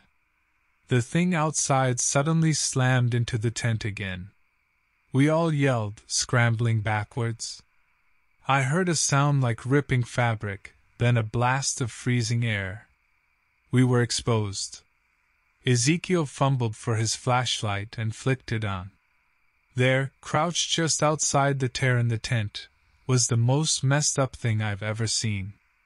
It looked sorta human-shaped, but tall and skinny all over, like it ain't never had a good meal. Its skin was pasty white, almost see-through, and its head, it was bald, with this long snout.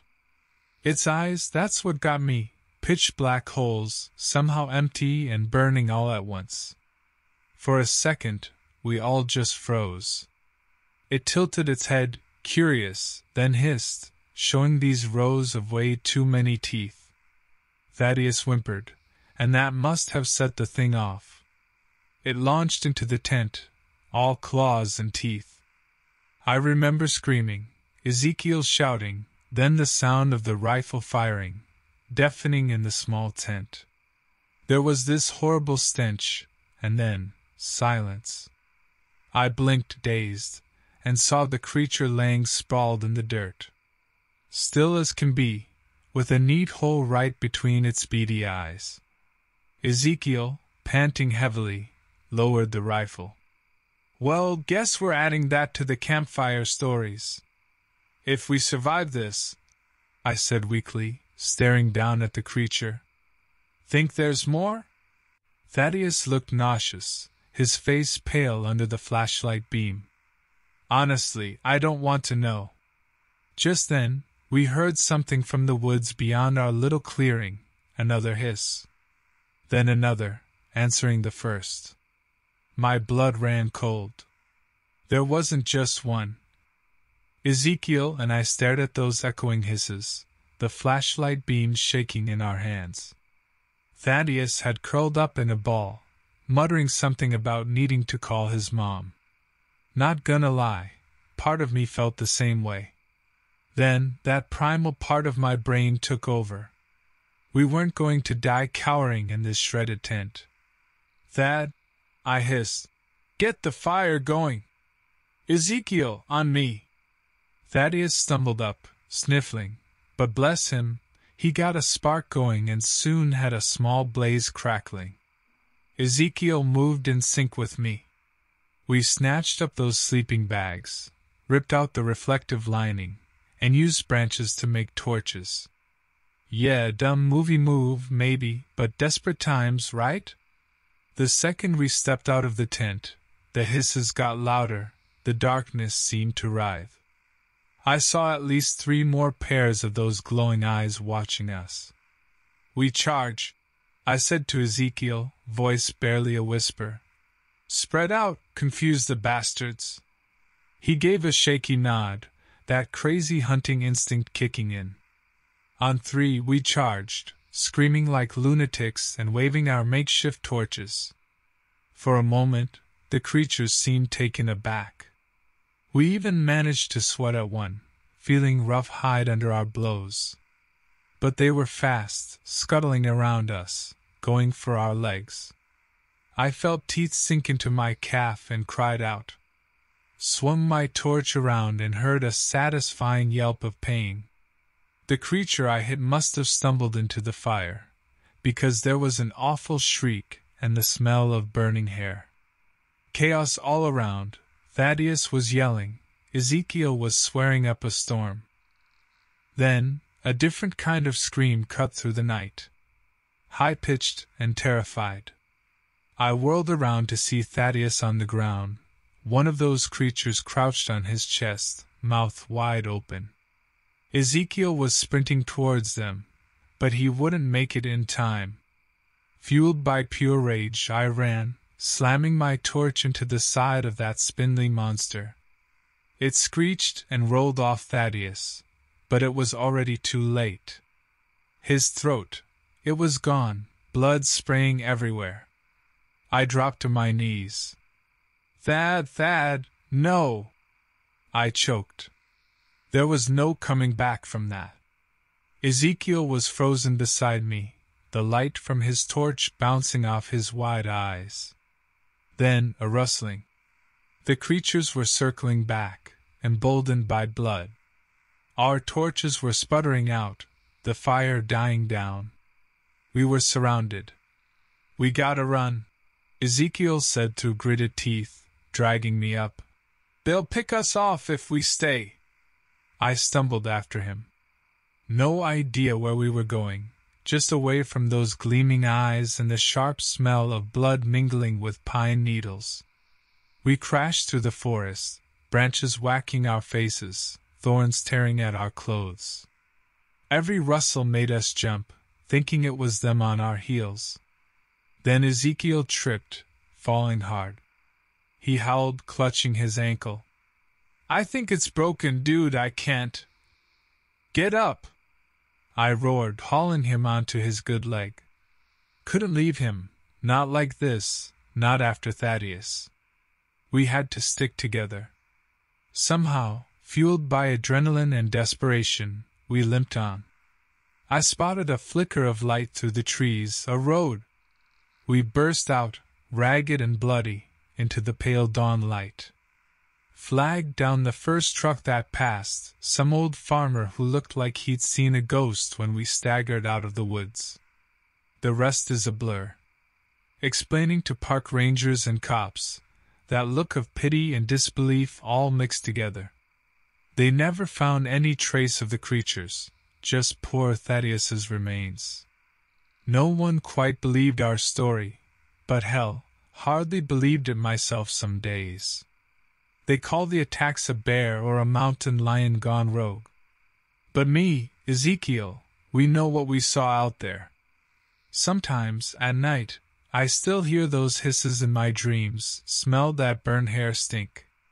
We both got scars from that night, on the outside and the inside. Nowadays, I stick to well-lit city streets, thank you very much. And if anyone says the name, Hivernant, around me, well, you wouldn't recognize me from the way I run in the opposite direction.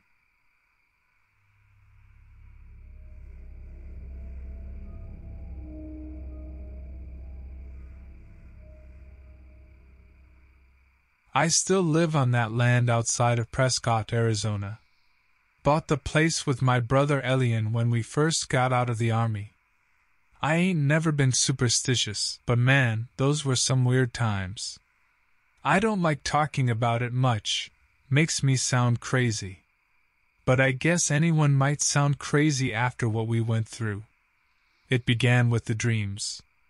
At first, it was just a feeling of being watched, that prickling on the back of your neck.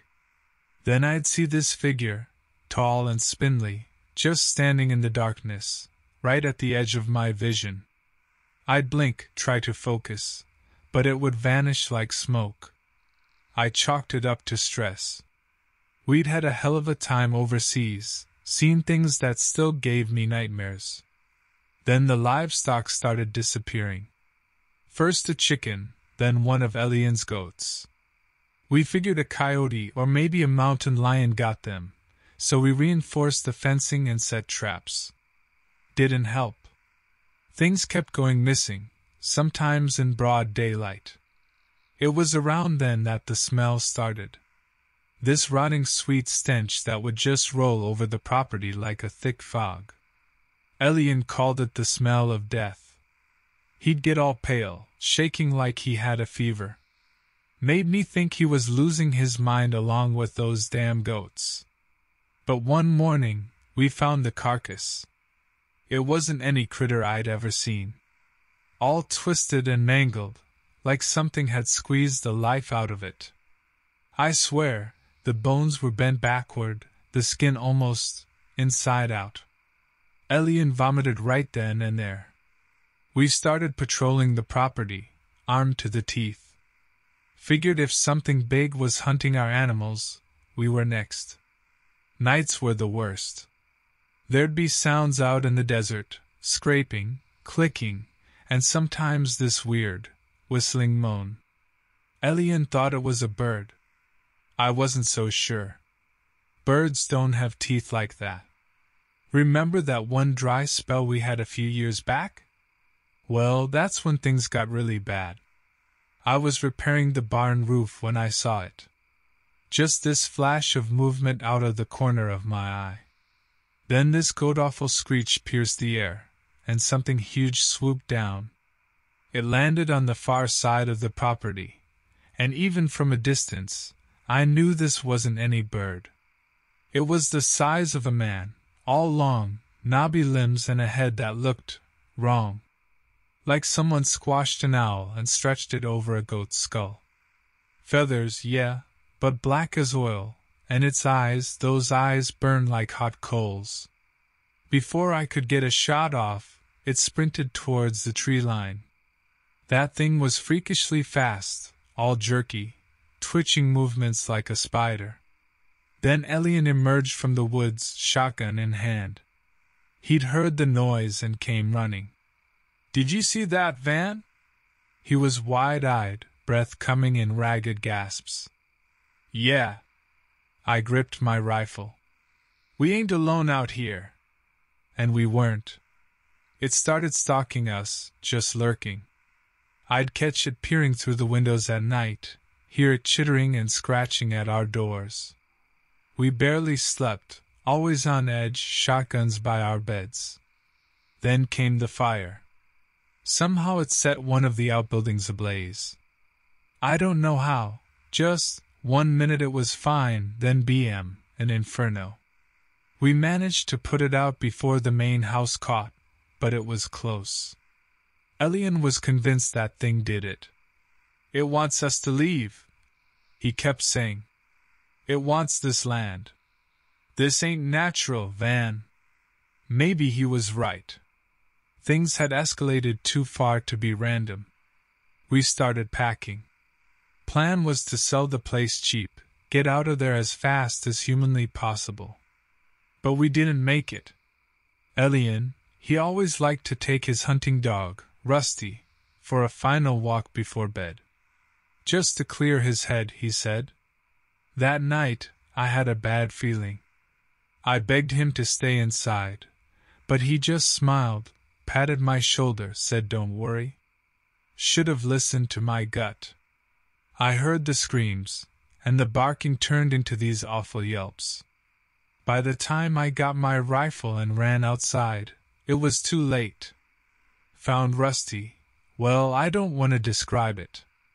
Let's just say, it was a worse sight than that first twisted carcass. And Elian was gone. Just vanished into the darkness. Something snapped in me, I think. Part fear, part rage. I chased after that shrieking shadow, firing blindly into the night. Don't know if I hit it. I chased it all the way into the canyons, screaming myself hoarse. Then it turned on me. God, I'll never forget that sight, it rising out of the shadows, taller than any man had a right to be, those burning eyes fixed on me. The creature lunged, and a blur of black feathers and talons was all I saw before it slammed into me. Pain exploded in my chest, hot and searing. I staggered backward, rifle clattering from my numb hands. I tasted blood, a coppery tang in my mouth. It roared, this bone-chilling rasp that seemed to vibrate through the air. And for a split second, in the stark light of the moon, I saw its face up close. The too wide mouth, the beak-like nose dripping with, was that my blood?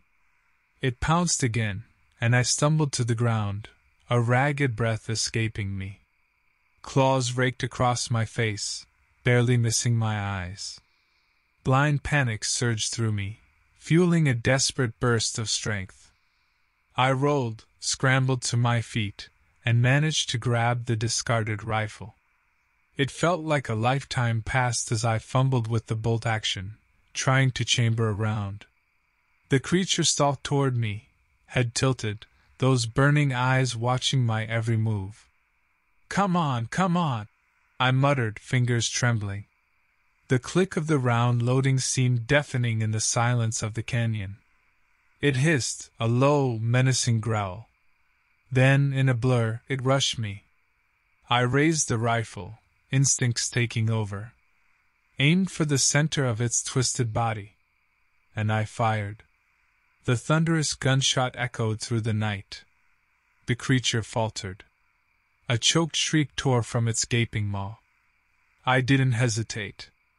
I fired again and again. Each shot sent it staggering, and then it crumpled to the ground in a heap of black feathers, twitching and jerking. Silence descended, broken only by my ragged breaths and the pounding of my heart. Slowly, cautiously, I approached the creature. It lay there, unmoving, wings splayed out at odd angles. It was dead. And it wasn't an owl. Up close, it was even more grotesque. The body was emaciated, the skin stretched tight over bone, almost translucent. Its legs were impossibly long, ending in sharp, curved talons. But it was the head, that grotesque mockery of an owl face, the blood-streaked beak, and those eyes still burning with an eerie red glow even in death. I turned away, bow rising in my throat. A primal scream wanted to tear its way from my lungs, but I choked it back. Instead, I stumbled back to the house, rifle clutched in my hand. Morning came, and with it, the sheriff and a couple of deputies. They found Rusty's mangled remains in the canyon, not far from the creature's body. The sheriff, old Jim, he gave me a long, scrutinizing look, but thankfully didn't ask too many questions. We hauled that thing out into the desert sun, and it started to shrivel. By midday, it looked almost mummified. Jim arranged to have it discreetly picked up by some folks from the university, said they specialized in strange critter cases. He patted my shoulder, told me to take care of myself. and then they were gone. It took weeks to sell the property. I got far less than it was worth, but I didn't care. I just needed to get out of there. Needed to leave that nightmare behind. Packed up my truck, with nothing but the clothes on my back and the rifle. Hit the road, and I haven't looked back. Settled up in Oregon now, on a small farm far from any desert. Work the land, keep my head down, and try to rebuild some semblance of a normal life. Most days it works. Most days I can push the memories down deep, where they belong. I can pretend I'm just another guy, working the land and raising my animals. But some nights I hear those clicking, scraping sounds again. Or I smell that rot-sweet stench that clings like a curse. And sometimes I swear I see a tall, shadowy figure with burning eyes flicker across my field just at dusk. Each time, my sleep shatters, and I lie there sweating, rifle under my pillow, waiting for the dawn.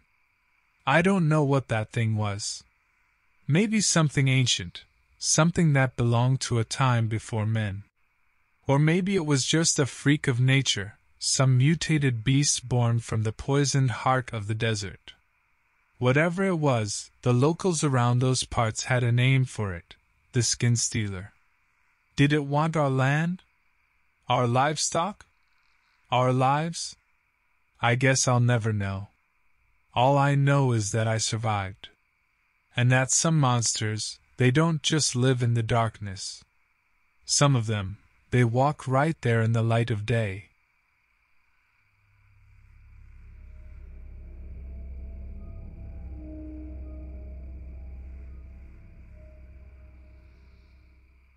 I just have to tell someone about last week's hunting trip in northern Montana. It was the biggest mess you could imagine. Seriously, I'm never going back out there, especially not with those idiots. My buddy, Cade, had been going on about this remote spot for months, swearing it was crawling with elk and that we were guaranteed the best possible haul. Since the hunting season was closing soon, I caved and joined him, along with his brother, Ryland. Now, let me tell you, the whole drive I felt like something wasn't quite right. The landscape was so empty. You'd drive for miles without even seeing another car. That feeling, the gnawing in my gut, just got worse when we finally hit the trailhead. We were miles from a paved road. The first 2 days weren't so bad.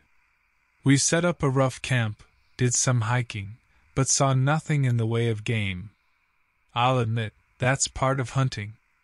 Sometimes it's boring, and that's how it was, until the night when everything went to hell. Around midnight, I wake up to rustling outside the tent. Cade nudges me and whispers, "Did you hear that?" We both lay still, straining our ears.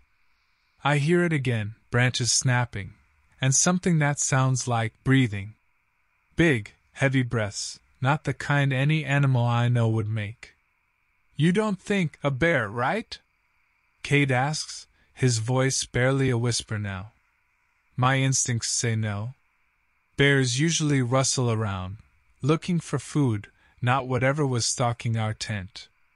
Before I can even answer, Ryland lets out the loudest, most obnoxious snore I've ever heard. In the silence that follows, we hear it again. Something growls, a guttural, primal sound that freezes me to the bone. It's close, just on the other side of the tent fabric. "Gun!" Cade hisses, shoving his rifle toward me. I fumble with the safety with shaking hands. Then, the creature outside lets out a piercing shriek that sends goosebumps down my arms. "What the hell is that thing?" I practically choke out the words. Cade doesn't answer, just pushes the barrel of the gun through the tent flap with a shaking hand. We can hear it circling, snarling and growling with terrifying intensity. "Should I shoot?" I say, my voice coming out as just a squeak. Cade doesn't respond, but his breathing is ragged and quick. Another shriek splits the night. We could see the creature's shadow through the tent, a towering, hulking form, moving with an unnatural quickness. Then, without warning, the whole tent lurches as something massive slams into the side. I lose my grip on the gun and we huddle together, hearts pounding like they'll break out of our ribs. The creature doesn't just knock the tent over, it tears into the flimsy fabric. The screeching is even more deafening close up, and a wave of something foul washes over us like rotten meat left out in the sun. Then I get my first look at it. The starlight gives me just enough light to make out its shape as it tears through the tent. Its bipedal walks upright like a man but far too tall, with long, bony limbs that seem to bend backward. Its head is twisted sideways at an impossible angle and its eyes, even in the faint light, glow like hot coals. Cade fumbles with his flashlight and flicks it on just as the creature swipes a clawed hand at him. He ducks and the beam of light washes over it, revealing skin that looks stretched and thin, almost translucent. Through it, I can see things moving under the surface. Things that aren't bones. I can see them wriggling, like a nest of snakes beneath its flesh. The thing lets out another ear-splitting screech and bolts into the darkness with shocking speed. We're left in the wreckage of our tent, the adrenaline pumping through me so hard I feel like I'm gonna puke. "Oh my God! Oh my God!" Ryland starts muttering, now awake, and it sounds like he's on the verge of panic. "We have to get out of here," Cade says, his voice surprisingly steady for what we just saw. "Grab whatever you can carry now." With trembling hands, we gather the essentials: flashlights, rifles, knives, and whatever warm gear we could salvage from the wrecked tent. The whole time I felt like I was being watched, the air thick with that rancid, dead smell. Cade makes the call that we head back toward the trailhead, hoping to find his truck before dawn. We stumble through that pitch-black forest, my heart trying to jump out of my chest at every snap of a twig or rustling of leaves. Every few minutes, I shine the flashlight behind us, catching glimpses of those burning eyes in the trees. It follows us, stalking from the shadows. We stick to that plan, navigating by the thin sliver of a moon. We don't stop, except for quick water breaks, barely even daring to speak. I picture that creature lurking in the shadows, its long limbs stretching, reaching for us with claws that could tear us apart in seconds. Then, as the first hint of dawn starts to break, we reach the clearing where we left Cade's truck. It sits there, battered and scraped, but my heart soars at the sight. Thank God, I breathe out, and the feeling is echoed by the others. Cade rushes for the driver's door, scrabbling for his keys. "Come on," he hisses, flinging the door open. "We have to get the hell out of here." The engine roars to life, and then the truck lurches forward. I glance back over my shoulder as we speed down the narrow track leading back to the main road, but see nothing except the dark trees flashing by. Still, that feeling of being watched doesn't disappear. We drive for hours, stopping only for quick gas station breaks. By the time we finally make it back to town, the sun is high in the sky and some of that creeping terror has lessened. We pull up to the first diner we stumble across and pile out, legs shaking with exhaustion and lingering fear. "Well, that was something." Cade manages a weak laugh. "I'm never stepping foot in the woods again." Ryland, still pale and shaken, just nods in agreement. I look around, half expecting to see that creature perched on the rooftop, staring at us with its fiery eyes. But the diner bustles with normal life, families eating pancakes, truckers grabbing coffee. It feels like stepping into another world after the horror of the night. We order enough food to feed a small army, and as we eat, the natural instinct to talk through what happened kicks in. Theories run wild, from a mutated bear to some kind of escaped zoo animal. But none of those explanations fully fit with what we saw, what we heard. The rest of the day is a blur. We report what happened to the local park ranger, who listens with a polite but disbelieving look on his face. We file a police report, which feels pointless. Nobody is going to believe us, I know that. We ditch our wrecked gear at a thrift store and buy some clean clothes, trying to shed that primal fear that still clings to us. The drive home is silent for the most part. My head feels like it'll explode from the questions, the fear, and that lingering dread about what exactly lurked in the shadows last night. When I finally pull into my driveway, I feel an odd mix of relief and disappointment. Relieved to be home, but disappointed that we survived, that we didn't get any solid answers as to what was hunting us.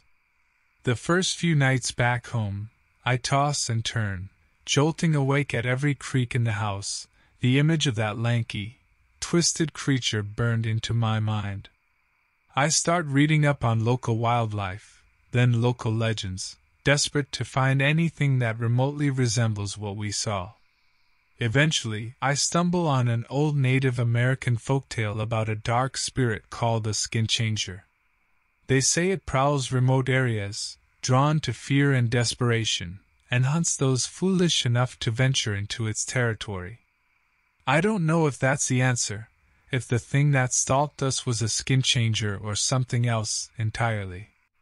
But now, weeks later, I still check the lock on my door twice every night. I keep a loaded shotgun by my bed, just in case. And I know that even though I survived that trip, part of me is still back there in that moonlit forest, scrambling to escape a creature that defies all logic, a creature nobody will believe is real.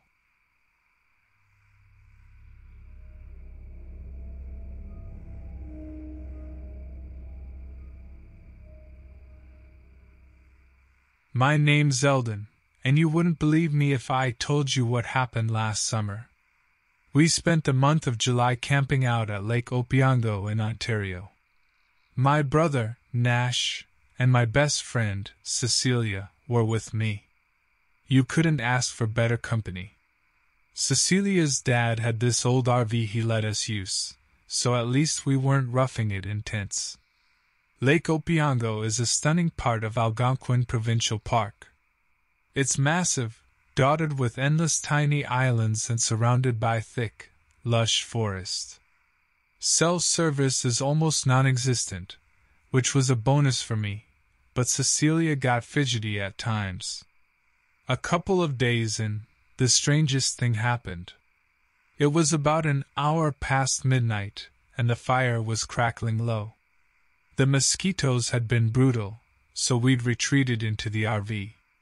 We were playing cards, listening to this old country record Nash found at a thrift shop, and just goofing around. All of a sudden, there was this sound. It wasn't like anything I could describe. A cross between a screech, a metal-on-metal kind of sound, and a scream. A human scream with a weirdly metallic edge. It froze us, that sound. Even Cecilia dropped her hand of cards, the Queen of Hearts landing face up on the table. "What the hell was that?" Nash whispered, his eyes huge. I shrugged, but a wave of unease settled over me. We went outside, flashlights piercing the darkness, but saw nothing unusual. Just the dark expanse of the lake and the thick tree line. The sound didn't come again, and after a while we convinced ourselves that it was an animal, maybe an owl messed up on something. But deep down, I knew that wasn't right. The next few days passed mostly as normal.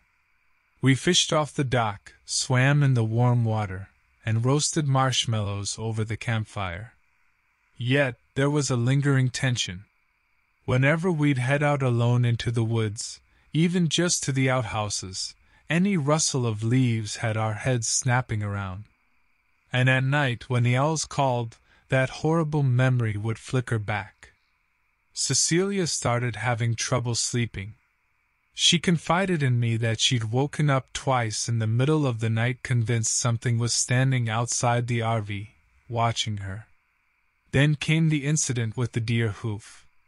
We had gone for a hike, further into the woods than usual. The trees grew dense and we were losing sunlight. We were about to turn back when I saw it. A deer hoof, freshly gnawed on, laying in the middle of the path. Next to it was a tuft of fur. I'd grown up hunting with my dad, so I was no stranger to animal remains. But something about this felt off. "I swear we're being watched," Cecilia hissed, glancing nervously back the way we'd come.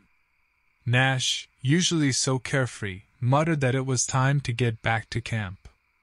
That night, the metallic scream came again, closer this time. The next day, the atmosphere shifted again. Cecilia was on edge, Nash unusually quiet. I tried cracking jokes, but it felt forced. We decided to spend the afternoon fishing off the dock, sticking close to the RV. We'd hardly cast our lines when there was a ruckus at the edge of the woods.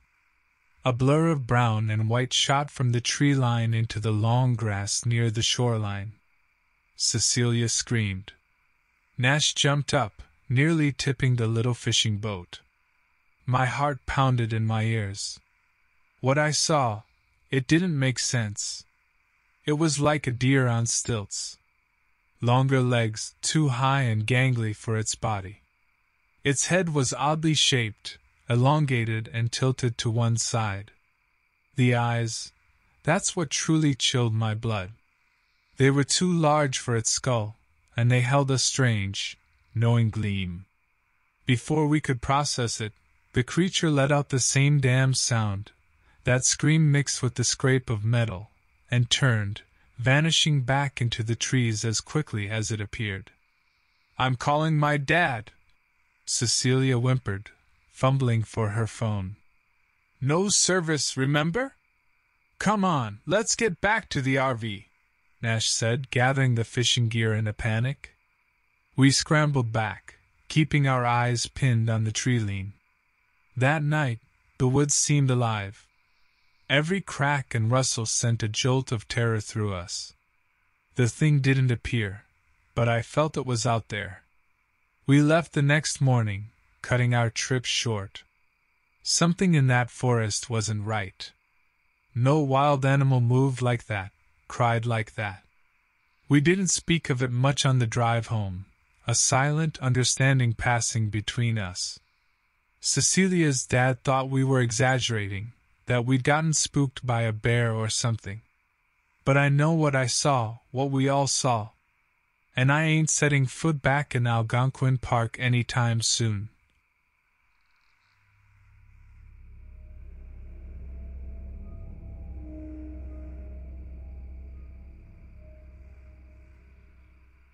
I always thought backwoods Tennessee was dull. The kind of place where you count yourself lucky if you see a squirrel with good teeth. Lived here my whole life with my brother Declan. He's the wild one, always off hunting, camping, disappearing into the woods for days. Me? I never left a 10-mile radius of the old farmhouse. Until last week. Turns out there's more to these hills than moonshine and meth labs. Way more. Enough to make me wish I'd packed more than a backpack and a lousy flashlight. Declan went missing Tuesday. He's a good hunter, so a day or two out there wasn't weird. But then a storm rolled in, one of those fast Tennessee squalls that dumps enough rain to flood a desert. I went looking. Figured he might be holed up in that old abandoned cabin he likes. It was nearly dark by the time I reached the woods. Figured, worst case, I'd stay the night in the cabin and head back at dawn. Bad call. Real bad. The storm hit like a freight train. Thunder was so loud it shook the ground. Then came this wailing. It cut through the rain and wind, just pure, raw sound, like some giant animal was hitting awful bad or getting its kill. Didn't sound like nothing I ever heard. I thought for sure Declan was dead. I sprinted for that cabin, heart in my throat. It was just a black blur against the downpour, but I made it. Slammed the door, fumbling for my flashlight in the pitch dark. That's when I saw them. Glowing. 2 pinpoints of light in the darkness near the back wall.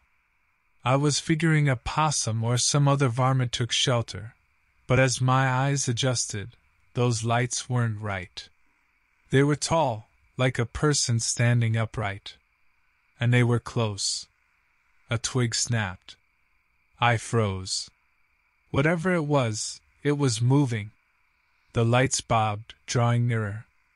I backed up against the door, my flashlight trembling like those glow sticks kids break on Halloween. Then, just like that, they were gone. The storm died down too. Silence. I didn't sleep that night. Come dawn, I hightailed it out of those woods. Back home, I grabbed my dad's old rifle. Wasn't gonna let whatever the hell that was get anywhere near Declan. I called some hunting buddies of his too, Rufus, old man Caldwell. I know they think I'm nuts, but they came anyway. That's the thing about small towns. Folks ain't gotta understand, just got to show up. We went back at nightfall, armed to the teeth.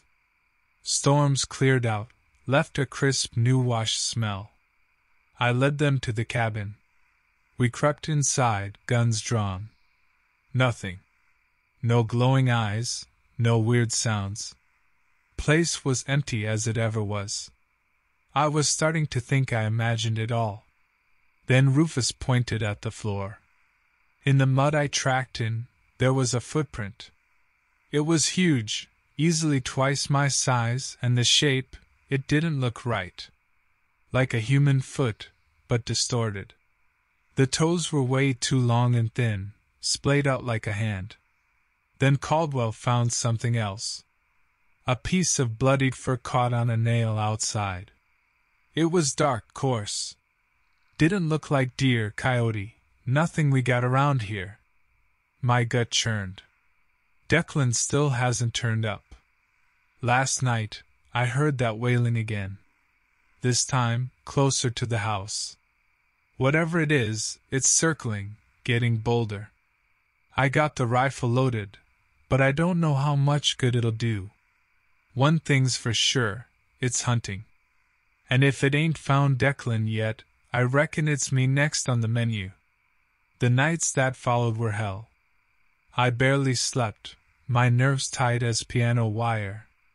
Every creak, every snap of a branch, my skin prickled, and I was halfway out the door with the rifle before common sense took hold. It was watching though, I know it. I'd see those glowing eyes at the edge of the yard, just flickering in the darkness. Rufus and Caldwell stayed over a few nights. Good men, but after seeing that footprint, and hearing my story, well, they started looking at me sideways, whispering when they thought I wasn't listening. Then one morning, Rufus was gone. Just like that. Caldwell swore he heard him leaving in the night, but I knew better. Whatever's out there, it got him. Caldwell didn't last long after that. Left without a word, saying something about his grandkids needing him. Coward. I stayed. It was my mess to clean up. Nights were the worst. Daytime it hid, whatever it was, but under the cloak of darkness, it was bold. I'd find evidence in the morning, paw prints deeper than any dog's, strange slashes along the barn wall, like something raked its claws down the wood. Things started disappearing too, my axe, a coil of rope, hell, even my old man's boots. I got the feeling it was building something, or maybe laying traps. Playing with me. I was losing my mind, that's for sure. Jumped at my own shadow half the time, Couldn't remember what day it was anymore.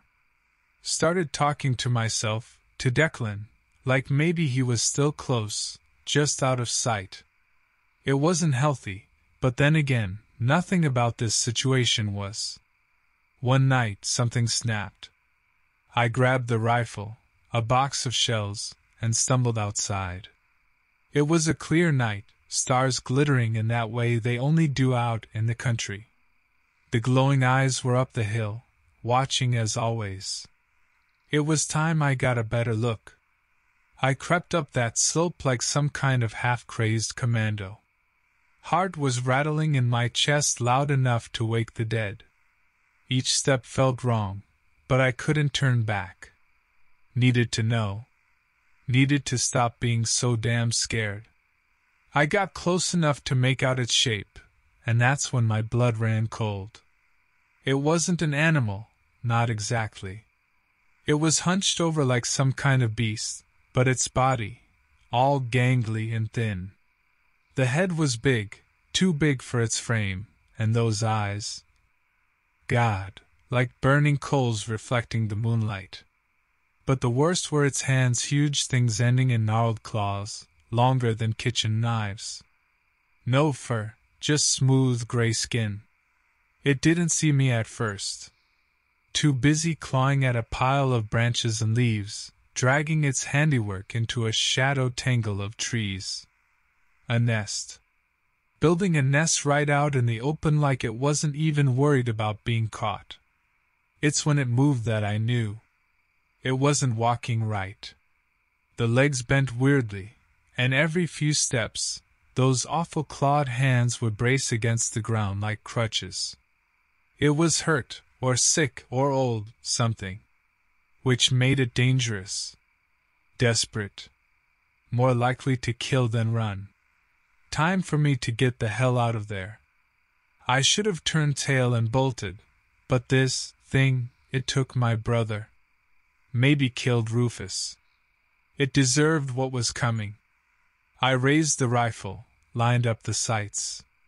My hands were shaking, but the adrenaline kicked in, steadying my aim. It turned its head then, like it sensed my intent. The glowing eyes locked onto me, and it hissed. A raw, rasping thing that sent shivers down my spine. I squeezed the trigger. The gunshot echoed through the night. The creature jerked back, letting out a blood-curdling howl unlike any I've ever heard. Then, in a blur I couldn't follow, it launched itself towards me. I fired again, blind panic making me pull the trigger wild. A shriek pierced the air, so close it hurt my ears. The smell of burnt powder hung heavy. And then silence. Slowly, I lowered the rifle. The creature was gone. No howls, no rustling in the undergrowth. Had I hit it? I didn't know. I didn't want to find out. I stumbled back down the hill, legs weak. I left my flashlight behind. Didn't need to see what horror I might have wrought. Back at the house, I barricaded myself in, collapsing onto my bed. Sleep came heavy and dreamless. That's how they found me. The cops showed up the next day, tipped off by a neighboring farmer who spotted me from the road, sprawled out cold on the floor.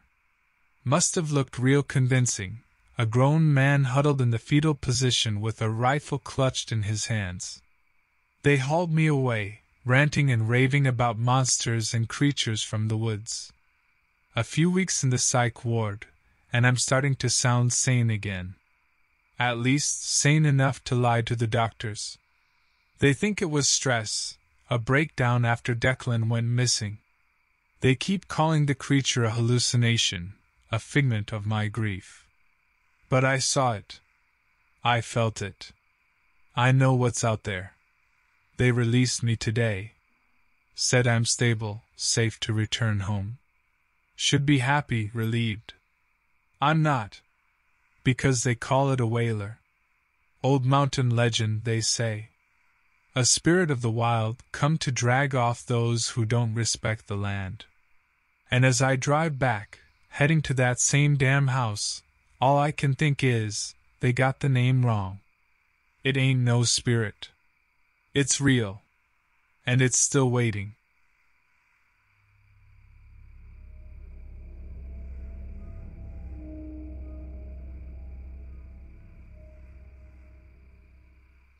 I parked my truck by the edge of the woods near Old Pine Lake, about an hour outside of Cedar Point. Me, Brecken, and Lane Shaw were geared up for some night fishing.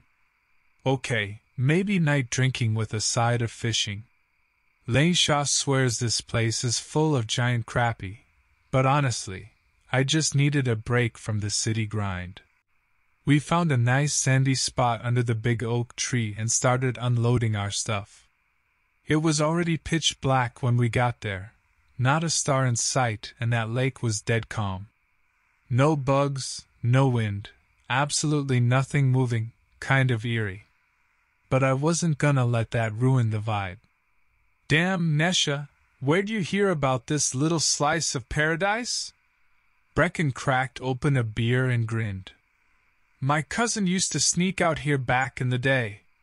She shrugged, baiting her hook. Said it ain't no regular lake. Before I could ask what she meant, something massive broke the surface of the water maybe 30 feet out. Not a splash, mind you, but a ripple that spread out slow and smooth, like a stone skipping 1,000 times. Holy crap, was that a fish? Brecken stumbled a little, beer dribbling down his chin. I don't think. I mean, what the hell else could it be? I stared out at the water, heart pounding. Could have been a turtle, I guess. A big one. Lane Shaw didn't say nothing, just tossed out her line. Probably nothing, chill. We settled into it, kind of jumpy.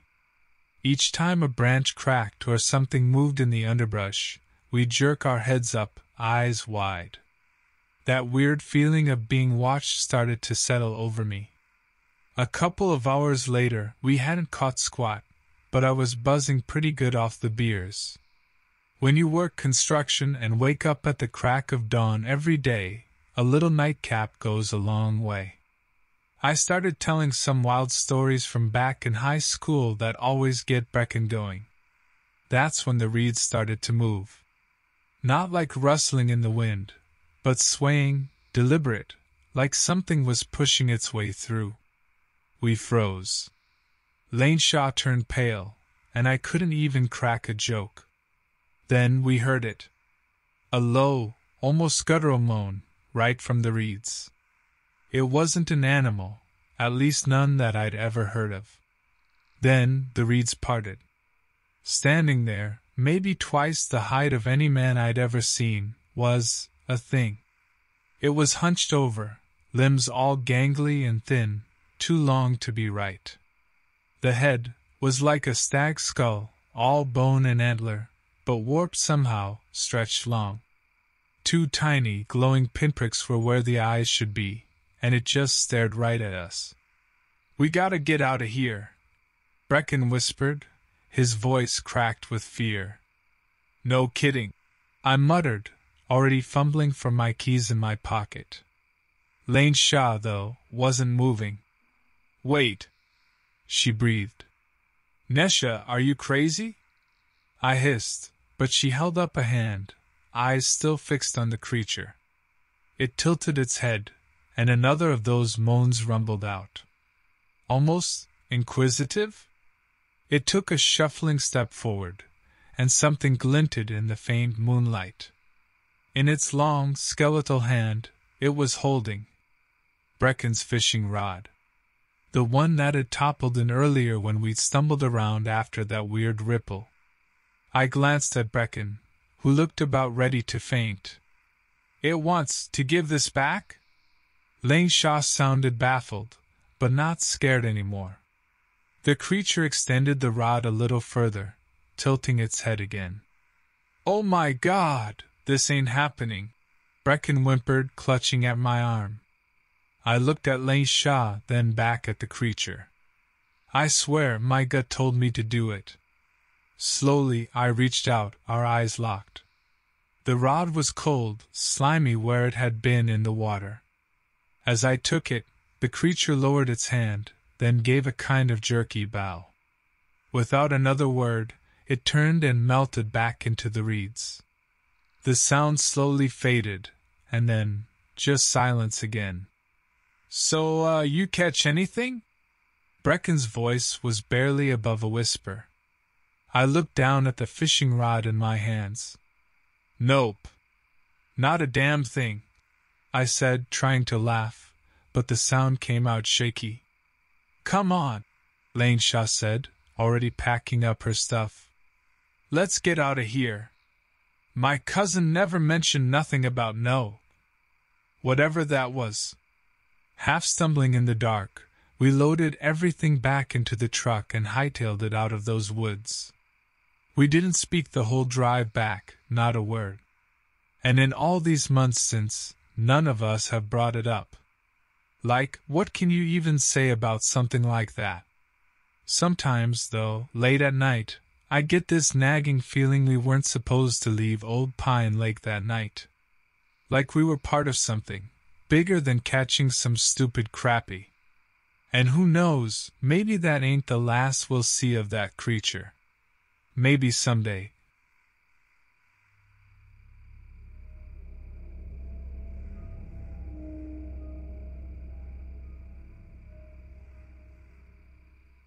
It was my first elk hunt in the Bighorn Mountains of Wyoming. Me, my buddy Caden, and his seasoned hunter father, Harlan.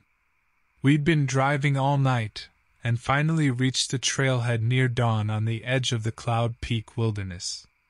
That part of Wyoming is remote as hell, and that feeling of being out there, miles from anyone, always gets my blood pumping. Before the sun fully rose, we were loaded up, hunting gear, food, enough supplies for a few days out in the backcountry. The trek into the woods was brutal. Thick pines, steep ground, and hardly anything like a trail. We were moving slow. Harlan called it a damn goat path, and as the older guy, he wasn't holding back on the cussing. By the time Caden dropped his pack with a groan, and I set mine down next to his, we were all beat. Harlan, being Harlan, just gave us a disappointed look that made us feel like a couple of kindergartners. You want elk? He grumbled. You better get ready for some real work. It was early afternoon, and we set up camp in a small clearing. The old man decided we'd start our hunt then and there. He wanted to split us up, which Caden and I weren't thrilled about. Out here, it wasn't just the elk you had to watch for. There were bears, mountain lions, and other stuff better left unseen. But Harlan wanted to cover more ground, so off we went. Me and Caden were supposed to go southeast. Harlan would scout further north. Sunset, Harlan bellowed, his voice disappearing into the trees. Be back at camp by sunset. We trudged through dense forest for a while, scanning for signs of elk. Tracks, droppings, scraped bark on trees, anything. After an hour, nothing. My enthusiasm was waning, but Caden seemed stoked to just be in the wilderness. He was one of those outdoorsy types, all about the experience and whatnot. Me? I kinda just wanted a big rack to show off back home. Around the time my stomach started rumbling, we found a game trail. It wound downhill, and hope glimmered in me. Elk love trails. But the tracks we followed looked fresh, maybe even too fresh. Caden frowned while inspecting a pile of droppings. Think this is from today? He asked. I shrugged. Maybe. So? Feels wrong, he muttered, and his hand went to the hunting knife on his hip. I scoffed. Dude, chill. It's probably just deer poop. He didn't look convinced, but we kept going, the anticipation getting to me now. As we followed the trail, the trees seemed to get closer together, thicker. It was unnaturally quiet, no chirping birds, No rustling critters, just the crunching of our boots on pine needles. That's when I saw the first one. Just a glimpse, a flash of dark, dirty fur behind a tree trunk. I froze, instinctively raising my rifle. Easy, Caden whispered, stepping in front of me. Probably a squirrel. That made 0 sense. Way too big for a squirrel. My heart was drumming in my ears. I inched forward, Caden behind me. Just as I reached the tree, the thing burst out, heading straight for us. Now, I'd seen coyotes before, but this wasn't that. Bigger, for sure, and mangled looking, patchy fur, weird hunched gait, and those eyes. God, those eyes. Not normal yellow like an animal's. These were like rotten milk. It let out a growl that was chillingly human-like, its teeth bare and dripping with something dark. I fired off a shot, more of a reflexive jerk than actual aim, but the creature yelped and veered off. It didn't run, it hopped away on 3 legs, disappearing deeper into the woods. In shock, my knees nearly gave out. Caden gaped at me. Holy crap, dude, what the hell was that? I don't know. I stammered, my voice shaking. But whatever it wasn't right. Then we heard it. A low, groaning sound coming from further down the trail. Something big was moving towards us. This ain't natural, man. We gotta get out of here. Caden whispered, his eyes wide with a mix of awe and terror. The sun was beginning to dip below the tree-line. Harlan would be expecting us back soon. But there was no way we were going further into these woods, not with whatever those things were lurking around. We didn't even discuss it, we just turned and hightailed it back, not stopping until we burst into the clearing where our camp was. The camp was wrong. Our tents were shredded, supplies torn apart and strewn everywhere. A sickening feeling twisted in my gut, and my eyes shot towards the trees. My rifle clattered uselessly as I took in the scene. This wasn't a bear attack, not some wild animal. This was targeted, almost spiteful. Caden's face was ashen, his usual outdoorsy bravado replaced with wide-eyed terror. Harlan! He choked out. That was when we heard it. A chilling scream echoed through the woods, not quite human, but close enough to turn our blood to ice. I scrambled for the radio Harlan had insisted we carry. Dad! I shouted into it, my voice cracking. Dad, answer me! Static. Nothing but harsh, garbled static. Caden's ragged breathing echoed in my ears. Had they gotten to him too? The thought nearly made me sick. We gotta find him. I mumbled, more to myself than to Caden. There's gotta be some trace. I didn't need to finish. He was already stepping gingerly among the wreckage, searching. I followed. Among the mess was a scrap of fabric, torn and stained with dark red. My heart plunged to my stomach as I recognized it. A piece of Harlan's flannel shirt. The sun was disappearing behind the mountains. Whatever those things were, they were still close, circling us. There was no time for grief, no time for hesitation. Only survival. Caden, I said, trying to keep my voice steady. The truck.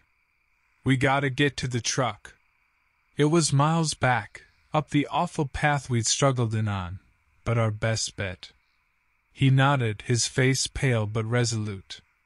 Together, he whispered, and we took off, leaving our destroyed campsite behind. Our dash through the darkening forest was a blur of adrenaline and fear. I kept imagining those milky eyes glinting at us from the shadows, those snarling, rotten teeth. The screams we heard only pushed us harder, each one like a punch to the gut. We tripped and fell countless times, our limbs shaking with exhaustion, but we kept going. We had to keep going. For Harlan. For ourselves. And all the while, a question began to form in the back of my mind. What the hell were we dealing with? Finally, just as the last sliver of sunlight vanished, we saw the clearing with the truck. It was a lifeline, a glimmer of hope against the suffocating darkness. We lunged towards it, scrambling into the cab and fumbling with the keys. The engine roared to life, and I stomped on the gas, tearing away from that cursed place. The headlights cut a path through the dense woods as we bumped and jostled along the trail. Every shadow seemed to writhe, every snap of a twig sounded like monstrous footfalls. I couldn't shake the feeling that we were being followed. Hours later, we finally reached the outskirts of the nearest town, a tiny place called Ten Sleep. My hands were clenched so tight around the steering wheel that my knuckles ached. Rolling into town was like surfacing after being underwater for too long. There were streetlights, houses, signs of life. We stumbled out of the truck and into the first diner we found. The warmth, the smell of food, the normal chatter. It was almost overwhelming after what we'd been through. A waitress, bless her, gave us coffee and concerned stares without prying. Eventually, we called the sheriff. It was a long, rambling story, and I watched the skepticism grow on his weathered face as I spoke. We described the mangled creatures with their unnatural eyes. We told him about Harlan, about our ravaged camp, about the screams. And then I remembered the old stories. Mountain tales, told around campfires for a shiver of fear. Legends of a creature called the Howler, a twisted thing, not fully animal, that roamed the remote wilderness. Look, I told the sheriff, my voice hoarse. I don't know what those things were, but they weren't animals. They were something else. Something like the stories. He looked at me steadily, and I saw a flicker of recognition, or maybe just a flicker of pity, in his eyes. We stayed in Ten Sleep that night, under the watchful eye of the sheriff's department.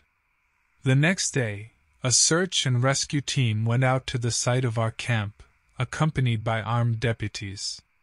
They found nothing. No trace of Harlan, no sign of the creatures I swore I'd seen.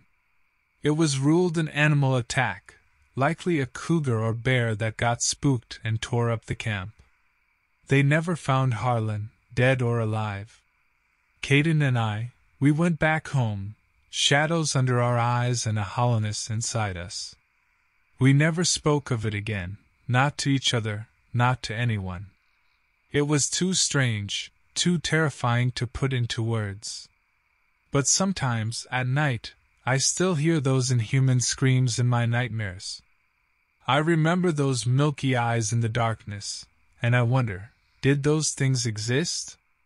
Were they just a product of our fear, or were they something the world wasn't meant to know about?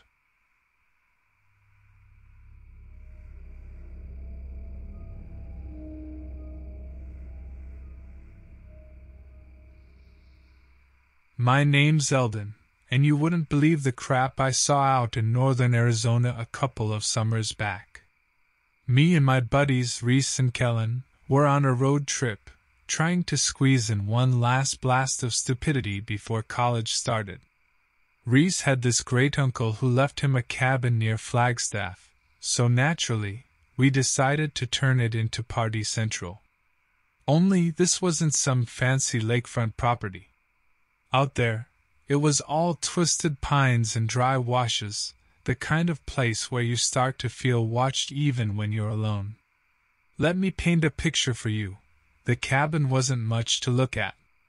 It was this squat, single-story thing built from weathered cedar, a couple of sad windows facing the endless expanse of trees. Out back, there was an old fire pit that hadn't seen a flame in years, and a rambling path that wound its way into the dense woods. If I'd had any sense, We would have turned around the moment we pulled up, but at 20, you think you're invincible. The first night was weird. It wasn't like full-on horror movie weird, just those subtle things that make you jumpy. See, out there the silence was absolute. Like no bugs, no wind, just this heavy quiet that settled on you like a blanket. We got a fire going, cracked a few beers, and tried to ignore the creeping shadows at the edge of the light. Kellen swore he heard something moving out there a couple of times, but we figured it was deer or something. I mean, we were in a forest, nothing too crazy. Things got weirder the next day. Kellen's the outdoorsy type, always disappearing on hikes, so he was gone most of the afternoon. Me and Reese stayed back, planning to hit up the town for supplies when he returned. Only he never did. Sun was getting low, and there was still no sign of him. That's when the worry set in. Now, Kellen knew his way around the woods, but this place had an unsettling feel to it. We tried his cell. Straight to voicemail. About an hour later, just as we were about to head out and look for him, Reese calls out, "Dude, check this out." I find him near that old path, staring off into the trees. He points to a spot about 50 yards in, and my stomach drops. There's a flash of bright color against the dull browns of the undergrowth, something that definitely doesn't belong. It's Kellen's red backpack. "I thought I heard voices," Reese says, his own voice barely a whisper. "That way." We edge closer, the ground littered with broken pine cones and needles under our feet. As we near the backpack, dread clenches my gut. I've got a bad feeling about this. We creep forward, and that's when we see it, a spot of bare earth, scuffed and trampled. Kellen's backpack sits in the middle, but there's no sign of him. And then there was the smell. I'll never forget it. A sickly sweet must that clogged the back of my throat, making me gag. Reese, white-faced, points to a smear on a nearby tree trunk, just above my head. It was dark, thick, and streaked down to the ground. Blood. Fresh blood. We didn't stop to think. We turned and ran. I stumbled, fell, scrambled up, the panic propelling me back towards the cabin, Reese hot on my heels. As we burst through the trees and back into the clearing, both of us slammed the cabin door shut and bolted it behind us. We stood there, panting, hearts thundering. "What the hell was that?" Reese gasps, leaning against the door. I shake my head, my mind racing. It was too dark now to head into town. We were stuck out there for the night, and we both knew something was lurking outside. All I could think about was that smell, and the dark smear of blood. It didn't seem real, a nightmare playing out in the middle of nowhere. The woods rustled and crackled, surrounding us. We huddled around the fire pit out back, too scared to go inside. That night was endless, every sound amplified 100 times over. It wasn't just the rustling now, there were heavy thuds, like something big moving around the cabin, snuffling and scratching. A couple of times I heard a rasping breath against the back window. I swear it sounded almost curious. It was just before dawn that it happened. Reese had nodded off, leaning against me, and I was blinking heavily, trying to stay awake. Then I saw it. A silhouette moving at the edge of the clearing, monstrously tall and lean, like a skeletal, deformed shadow hunched in the pre-dawn light. Its head twitched towards us, and in the dim glow, I saw them, its eyes. They were huge, oval, reflecting an unnatural blue in the half-light. Not animal eyes, something else entirely, intelligent and filled with an unsettling hunger. I screamed. Reese jolted awake, staring at me in confusion as I scrambled back, pointing. "There! In the trees!" Did you see it? Reese looked, scanning the tree line. See what, Eldon? It was gone, vanished back into the darkness. Reese blinks at me like I've grown a second head. Eldon, man, what the hell? Get some sleep, you're seeing things. My throat's raw. I swear, Reese, it was there huge, not like a bear or anything. And those eyes. I shudder, the image of those unnerving blue orbs burned into my memory. We huddle against the dying fire the rest of the night, taking turns in fitful half-dozes. The creature doesn't return, but the woods buzz with its absence, alive with a sense of menace that crawls under my skin. First light comes as a relief. We pack up fast, abandoning most of our gear in our haste. No way am I sticking around to find out what that thing wants. We stumble back to the car, every crackle and rustle making us jump. As I slam the door, something catches my eye, a ragged tear in the trunk's metal, like the car had been swiped with giant claws. Panic fuels me as I start the engine and throw the car into reverse. We tear out of there, barely stopping to shut the gate to the property behind us. We don't talk much on the drive, just stare ahead, trying to put as much distance between us and that place as possible. Every truck, every hitchhiker, makes us flinch. We don't stop until we hit the outskirts of Flagstaff, collapsing into a cheap, grimy motel, only then feeling safe enough to breathe. The news reports start a couple of days later. Missing hiker in the Coconino National Forest. They found his mutilated body near a campsite, the cause of death undetermined. They chalk it up to an animal attack, but I know better. It took everything in me not to call the cops, to tell them what I saw. Would they believe me? Would they even care? I imagine the laughter, the questions about how much we'd had to drink. No, better to keep my mouth shut and pretend like it was all a nightmare. But it wasn't a nightmare. News reports of similar attacks start popping up, scattered, isolated, victims torn apart the way only something with unnatural strength could do. The papers toss around theories, escaped zoo animal, deranged recluse, but none of it feels right. Me, I know the truth, but I keep it locked away, a chilling secret I'll carry for the rest of my days. Years passed. I avoided forests like the plague, even the manicured city parks making me uneasy. The memory of that night never truly faded, but it dulled, tucked into a corner of my mind reserved for things I tried not to think about. I finished school, got a decent job, even started a family, the picture of normalcy. Then a few weeks ago, I was on a work trip, flipping through channels in a bland hotel room when a news story stopped me cold. A rash of disappearances in northern Arizona, right near that godforsaken stretch of woods. They hadn't found any bodies this time, just abandoned campsites and blood-spattered trails disappearing into the forest. Authorities were baffled, locals whispering stories about an old legend their grandparents used to tell. The skin-bearer.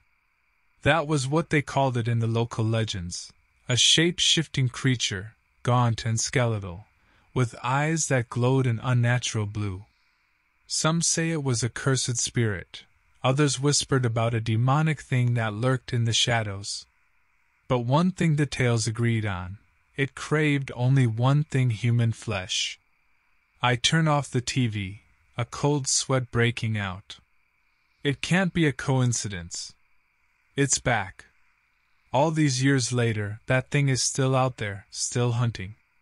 And somewhere, deep down, I know it won't stop until it finishes what it started that night.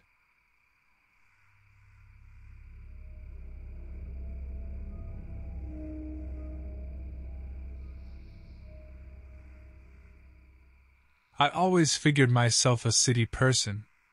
Don't get me wrong, I love a hike now and then, the whole commune with nature kick. But living out in the middle of nowhere? Nah, that's not for me. I like having a bodega on my corner, not 10 miles of woods.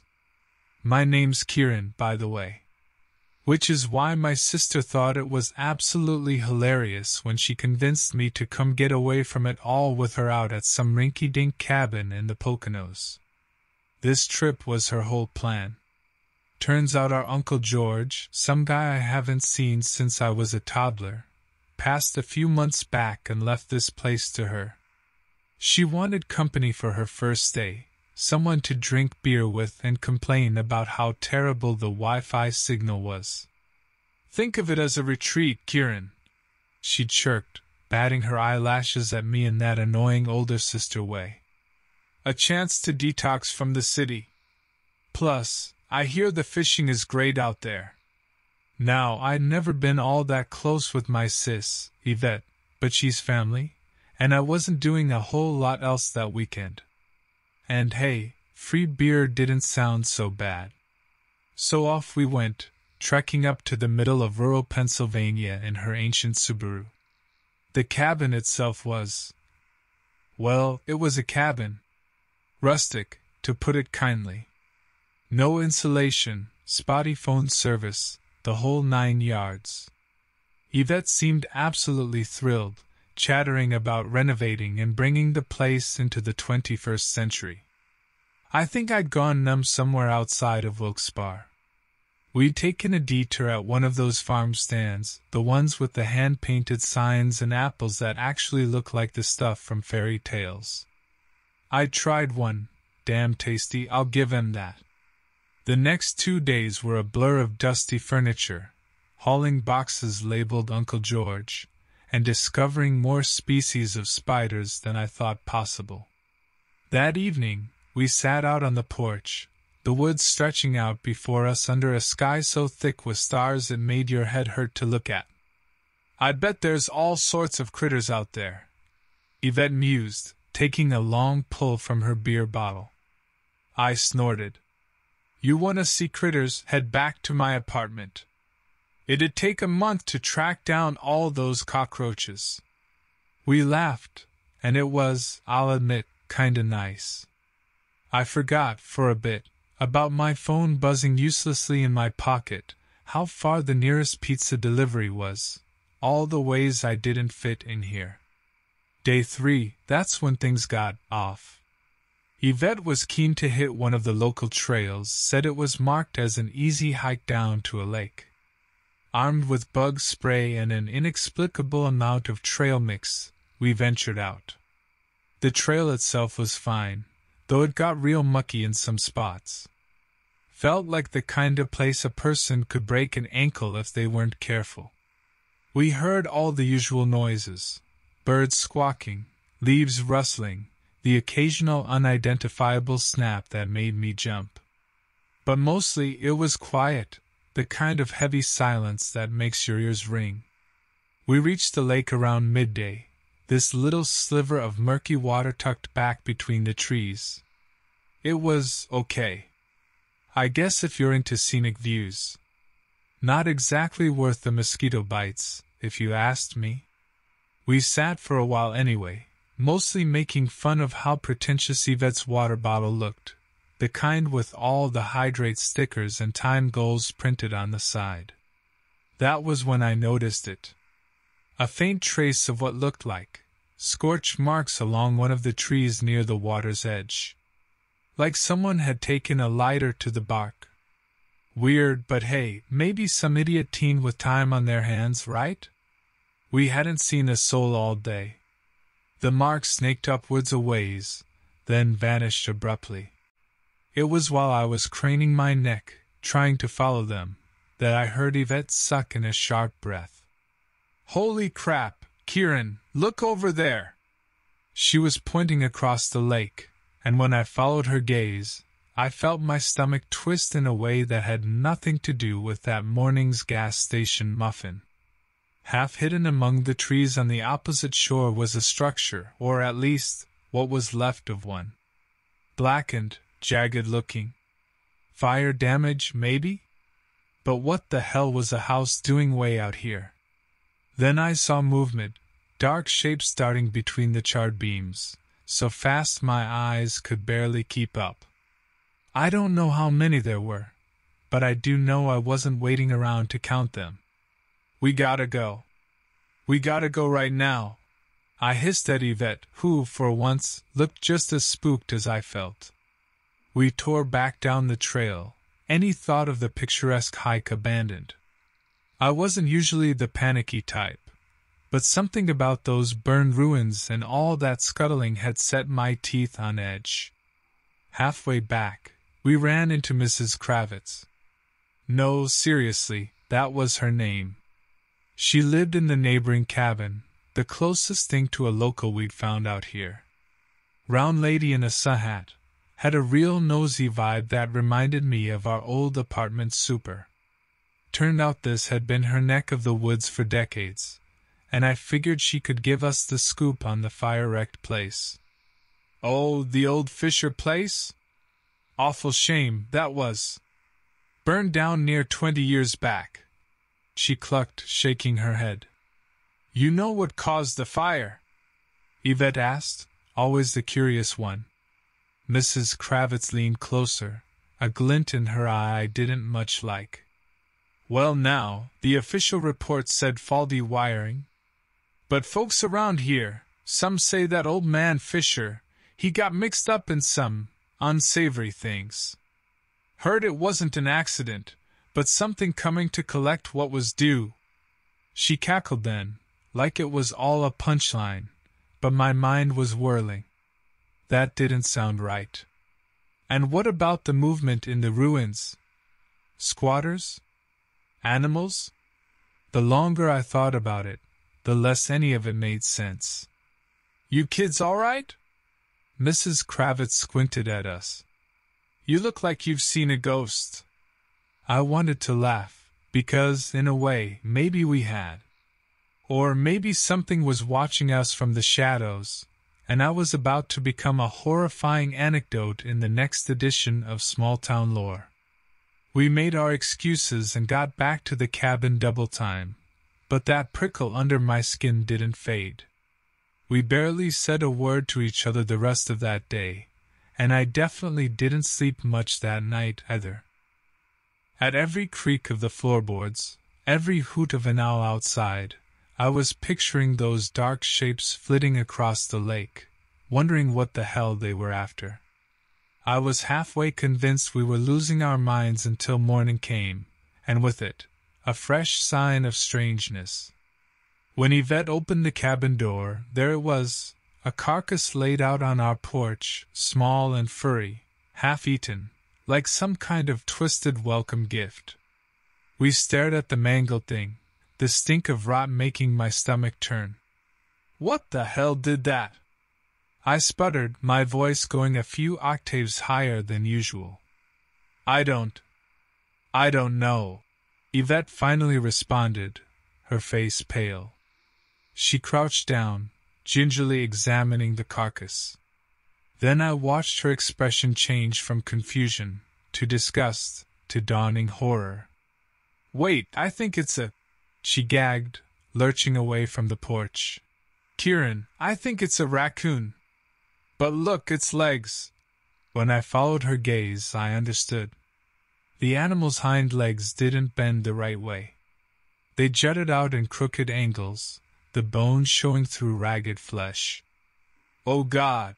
I choked out. My hands were shaking so badly I could barely keep my phone steady as I snapped a few pictures, the gut feeling that we need proof warring with the urge to chuck my phone into the woods and sprint for the car. Whatever had done this was still out there, watching us from the trees, and I had zero interest in being its next plaything. We gotta get out of here, Yvette. Like right now, I said, my voice raspy with panic. But Uncle George's stuff and... She trailed off, the fight draining from her face. I grabbed her by the arm. Screw that. Cabin doesn't matter, photos don't matter. We're leaving, and we're calling the cops. She had enough sense not to argue. We piled into the Subaru, peeling out of the driveway and leaving a dust cloud behind us. If there was a sign that said, "Welcome to the Poconos," we missed it in our rush. I didn't bother trying to explain to Yvette why we couldn't stop and call for help. With every mile we drove, my mind raced, that carcass, the burned house, and whatever it was that kept lurking at the edge of my vision. We pulled over at the first rest stop we found, a dingy little place reeking of burnt coffee and those industrial-strength air fresheners. Ignoring the questioning looks of the other travelers, I grabbed my phone and punched in 911 with shaking fingers.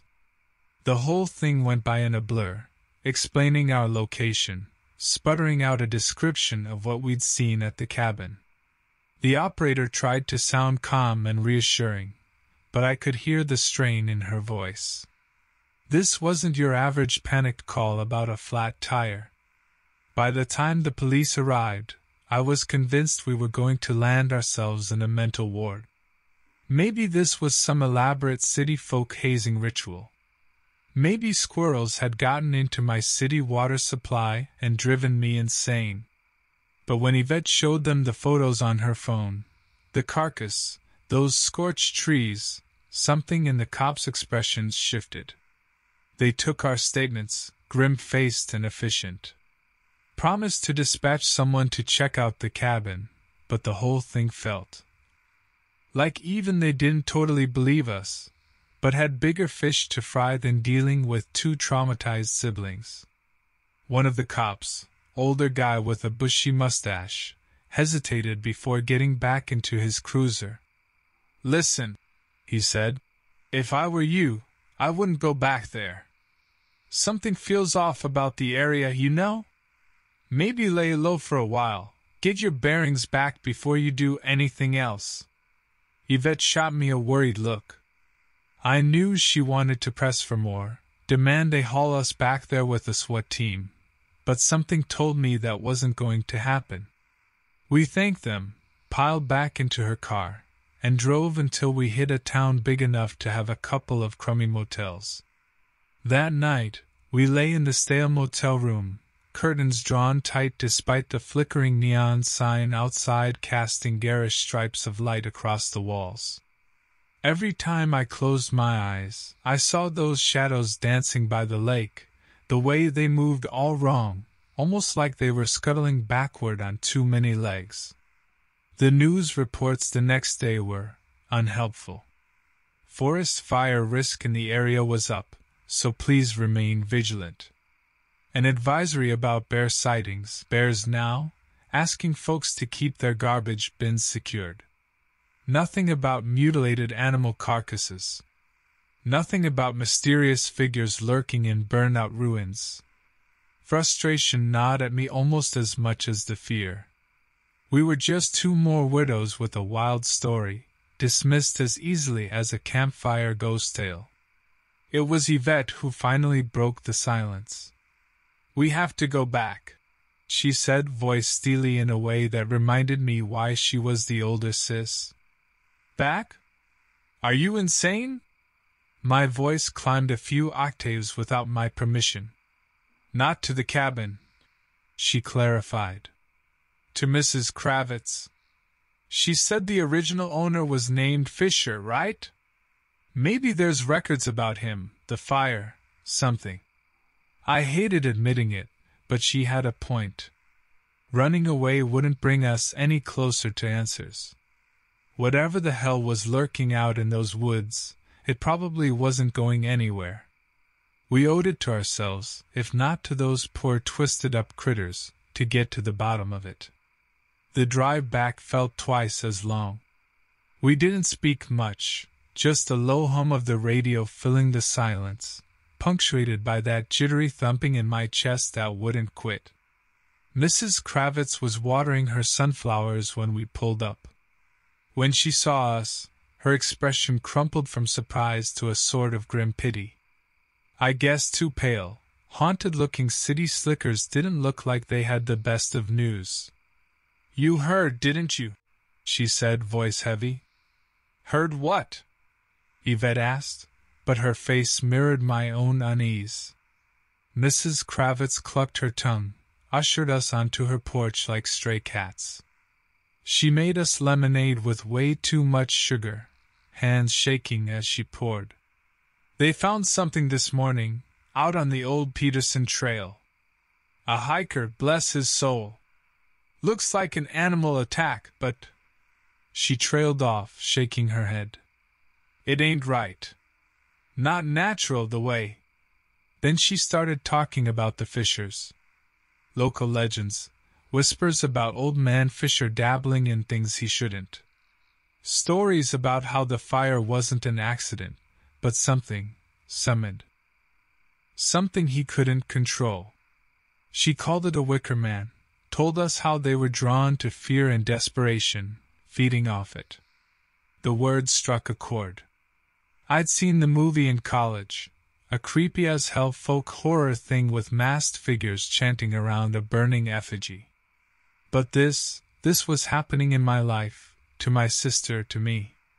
It was one thing when it was safely trapped on a screen, quite another when it felt so damn close. Mrs. Kravitz paused, a glint in her eye. If a summoning brought it here, maybe you can unsummon it. There's a book in my attic, an old one, spells and such. I never was much for that sort of thing, but... The rest of the afternoon dissolved into frantic research. We pored over Mrs. Kravitz's dusty book, filled with faded drawings and archaic language. Half of it sounded like superstitious nonsense, but there were hints of protective rites, ancient wards designed to banish malevolent spirits. It seemed like a long shot, but desperation makes you cling to anything resembling hope. By the time dusk fell, we'd decided. We weren't going to run anymore. We would go back to the cabin, use whatever rituals that book hinted at, see if we could put an end to this. Packing up the car felt surreal, like stepping into a warped mirror version of our arrival. I bought every flashlight the local general store had, and pocketed a rusty-looking hunting knife for good measure. It wasn't much, but it made me feel slightly less like a sacrificial lamb. The night was moonless, pitch black but for the slice of light the car headlights cut through. We found the trailhead without any trouble. This time, there was none of that quiet wonder about the woods at night. It was all rustles and looming shadows and that prickle of being watched. The fire-ravaged house by the lake stood exactly as we left it, a twisted monument to something I couldn't fathom. We kept the flashlights trained on the ruins as we set up the ritual, a hastily drawn circle of salt around the biggest tree, herbs from Mrs. Kravitz's yard scattered within, the book propped open to a tattered page of incantations. My mouth felt dry as I choked out the archaic words, the forest echoing back with each syllable. When nothing happened immediately, my heart sank. This was it?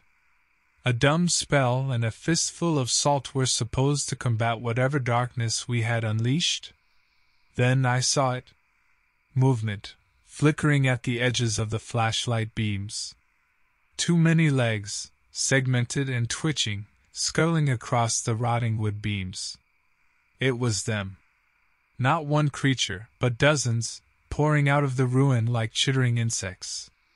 And they were coming straight for us. Fear hit me like a physical blow. Yvette screamed, stumbled backwards, and I barely lunged in time to grab her arm. Those twisted shapes were converging, their chittering reaching a fever pitch. My brain whirled, trying to process the impossible scene before me. Not animals, not bugs, something else entirely. They were segmented, chitinous legs twitching as their bulbous bodies swarmed around the half-buried bones of the Fisher house. Their heads were twisted all wrong, too many eyes glinting in the darkness. They looked like they were pieced together from bits of different creatures, all wrong angles and sickly pale flesh. "Run!" I shouted at Yvette, the words tearing themselves from my throat. We bolted back towards the tree line, the circle of salt and half-finished ritual abandoned in an instant. Panic surged through me, the adrenaline making my vision tunnel. I could hear their clicking, scrabbling legs closing in, the stench of decaying flesh making my stomach lurch. We tore through the forest, branches whipping our faces, undergrowth tearing at our legs. I risked a glance back and my blood ran cold. The things were gaining, scuttling along branches and across the forest floor with unnatural speed. "Up ahead!" Yvette yelled, and I saw a flicker of light through the trees. The lake. Maybe if we could make it to the water, they wouldn't follow. It was a desperate, stupid hope, but it was the only thing keeping me moving. Behind us, the chittering grew louder, a discordant chorus that made my head pound. We burst out of the trees, the moonless lake stretching before us. Yvette went down with a cry, tripping over a half-exposed root, and I didn't see him until it was too late. A shadowed thing darted out from the undergrowth, a blur of twisted limbs and glistening fangs. It was on her in a heartbeat, a scream ripping from her throat that ended with a sickening gurgle. "No!" I roared, and something inside me snapped. I fumbled in my pocket for the hunting knife, a pathetic weapon against this nightmare, but all I had. Rage and blind terror gave me a burst of speed. I slammed into the creature, wrestling it off my sister. It was strong, shockingly so, chittering and snapping at me as I stabbed at it wildly. My knife skidded off chitin, but I felt it bite into something soft. Blackish blood poured down my arm, and the thing squealed in what sounded like agony. It thrashed, flinging me off, and I hit the ground hard, gasping. Yvette lay crumpled, her eyes wide with a terror that was slowly fading. Her mouth moved soundlessly, as if trying to scream. But the creature, though wounded, wasn't down. It darted in again, dragging itself along as I struggled back to my feet. I knew then it was over. We had come here for answers, and all we had found was death. But damn it, I wasn't going to die without a fight. With a primal yell, I charged headfirst, aiming for those gleaming eyes. The impact bowled me over, but I sunk my teeth into something, anything, feeling it thrash against me. There was pain, a white-hot surge through my arm, and then I was flying, tumbling end over end before crashing into the icy water of the lake. I surfaced, gasping for air that tasted of blood and dirt. Behind me, the shoreline was alive with movement, dozens of those creatures pouring out of the woods. They huddled at the water's edge, making those awful clicking noises. But they didn't follow. Stunned, battered, half-drowned, I managed to drag myself back to land. Yvette was gone. There was no sign of the creature, not even a blood trail. It was like a nightmare made flesh, leaving no proof behind. And I was alone. The police came eventually, of course. My story sounded unhinged, even to my own ears. An animal attack, they said, maybe a rabid bear, though they couldn't find any tracks that matched up. The case went unsolved, another chilling mystery in the rural Pennsylvania backwoods. I tried going back to my old life, burying those horrific memories as deep as possible, but it didn't work.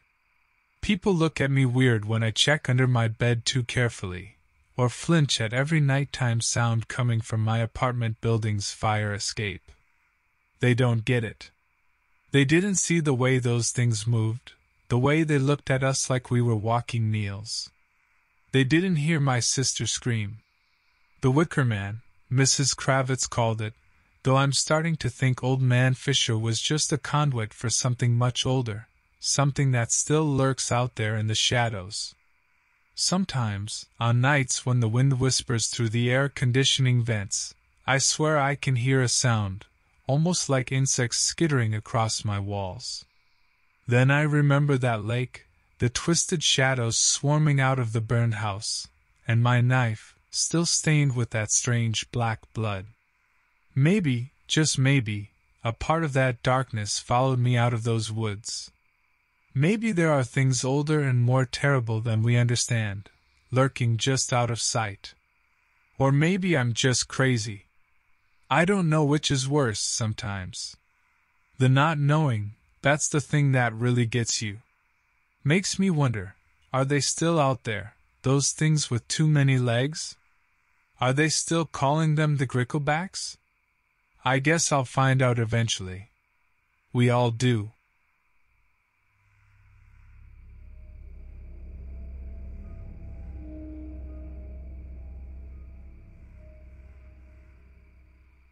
Okay, listen, I gotta tell you this. Last summer, I went on this solo backcountry trek through the Ozarks. My buddy, K. Bryson, was supposed to come, but he bailed last minute. I should have known better, that flaky jerk. Anyway, I'm the type that needs to get out of the city now and again, breathe a little fresh air, you know? Always have been. First day, it's all good. Hiked a good 10 miles, saw the best dang sunset of my life. Set up camp near this little creek, cooked myself some grub, did the whole outdoorsy thing. It's my second night that gets weird. See, I always sleep with the rain fly just half on, kinda like looking up at the stars. So I'm half dreaming, feeling this icy chill, not a breeze, mind you, a localized chill, like something cold is right next to me. I opened my eyes, and let me tell you, the hair stood up on the back of my neck. Just outside the tent, maybe 2 feet away, is this thing. Tall, easily 7 feet, but hunched over like its bones are too long for its skin. Its head, I can't even describe it properly. Big and flat, like someone had stepped on a pumpkin, with these beady eyes sunk way back under a bony ridge. But the worst part was the skin. Pallid, stretched tight across its frame, almost translucent, like you could see every sinew and vein underneath. This thing was just wrong, like something out of a nightmare.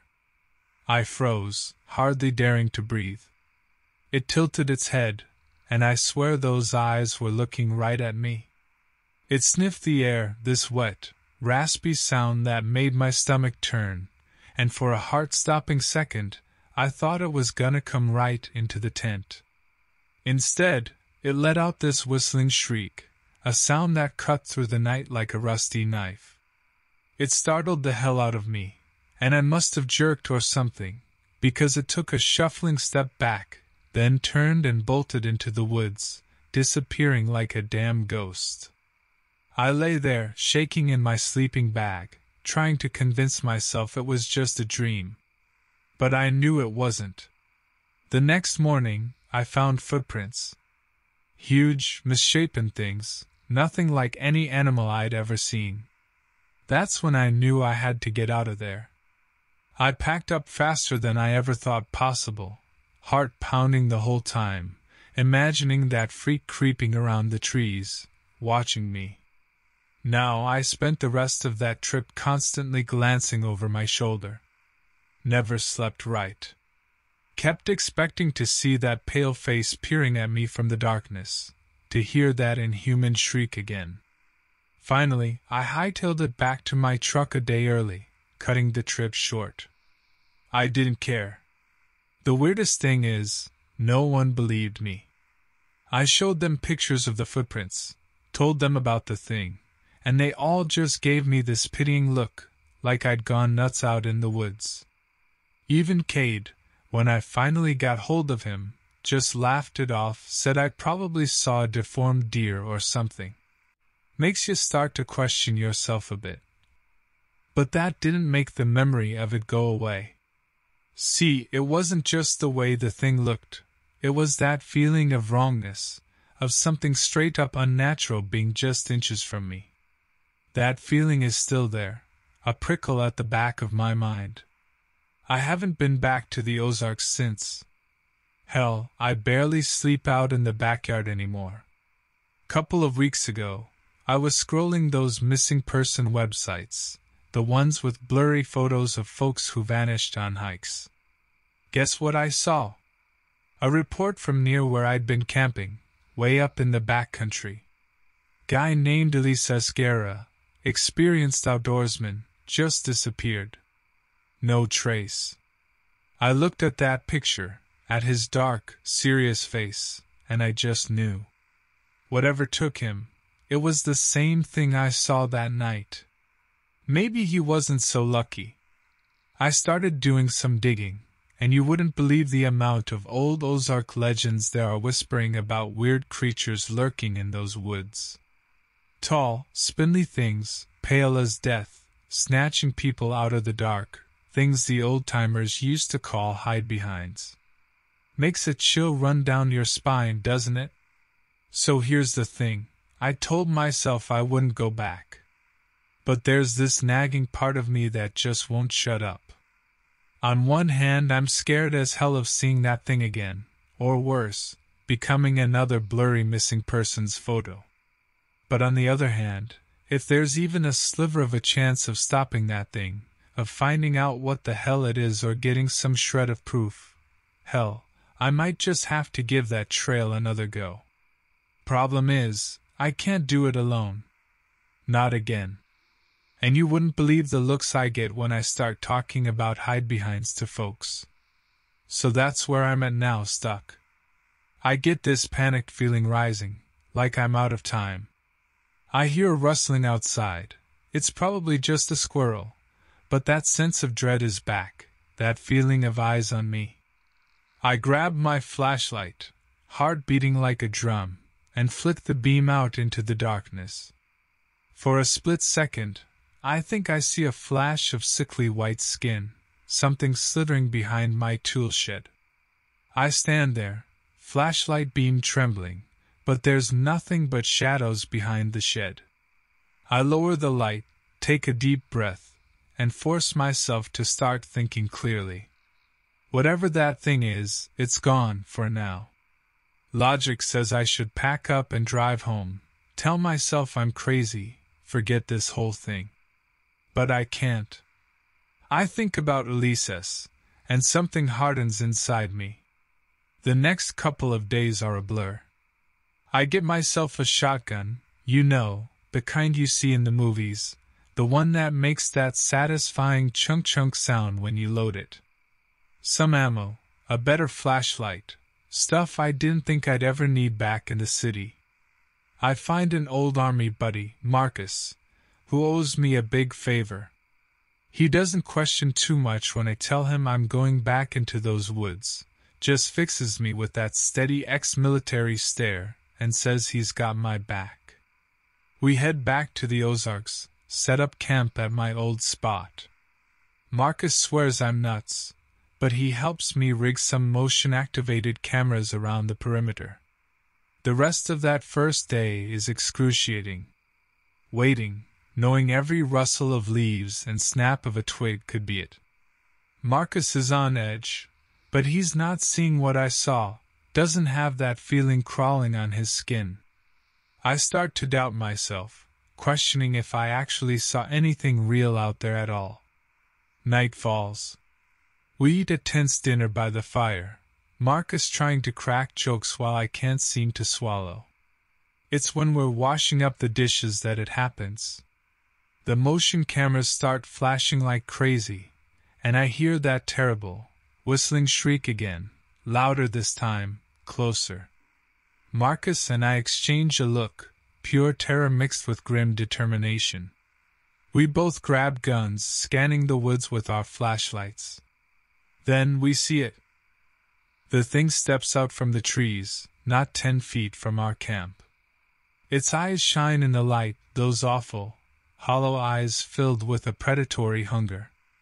It hisses, baring long, yellowed teeth, spittle dripping from its inhuman mouth. Sweet baby Jesus! Marcus breathes out, his voice barely a whisper. Remember what we talked about? I tell him, trying to keep my own voice steady. We agreed, gotta aim for the head, that's the only shot we might have. The thing starts to circle us, moving impossibly fast. Marcus and I, back to back, rotate with it, trying to keep it in our sights. It bobs and weaves, impossibly agile for something of its size. Suddenly it lunges toward Marcus. I fire on instinct, the shotgun blast roaring in the still night air. Buckshot tears into the thing, and it emits a shriek that sounds like a human scream cut short. It stumbles, and I see a bloom of blood, no, some kind of dark ichor, splattering the trees. Damn, I didn't hit the head. The thing turns toward me, rage twisting its mangled features. It's wounded, but still dangerous. It charges, and I fire again and again. The recoil slams against my shoulder, and the air is thick with gunpowder and that sickly sweet, metallic smell. I see more of that black blood flying and then darkness. It collapses just a couple feet in front of me, its shuddering body finally going still. Marcus and I stare down at it in the mingled flashlight beams. It's dead, and in the harsh light, we can finally see it clearly, make sense of its unsettling shape. The skin is a mottled gray, tough and leathery, stretched over protruding bones. The face is flat with sunken eye sockets and a gaping maw lined with needle-like teeth. I feel a wave of nausea, but under that is something like triumph. We freaking did it. But the thing, it's not the creature I saw that first night. Yes, it's similar, has those same impossible proportions, but this one is smaller, less potent. And that's when it hits me. The thing from the other night, the one I think took Ulysses, that one was bigger. I tell Marcus my theory. He just lets out a low whistle. So, the legend's real, he says, his face grim. The whole damn nest of them. The aftermath is a blur. Call the rangers, report a dangerous animal killed in self-defense. Lots of questions and disbelief.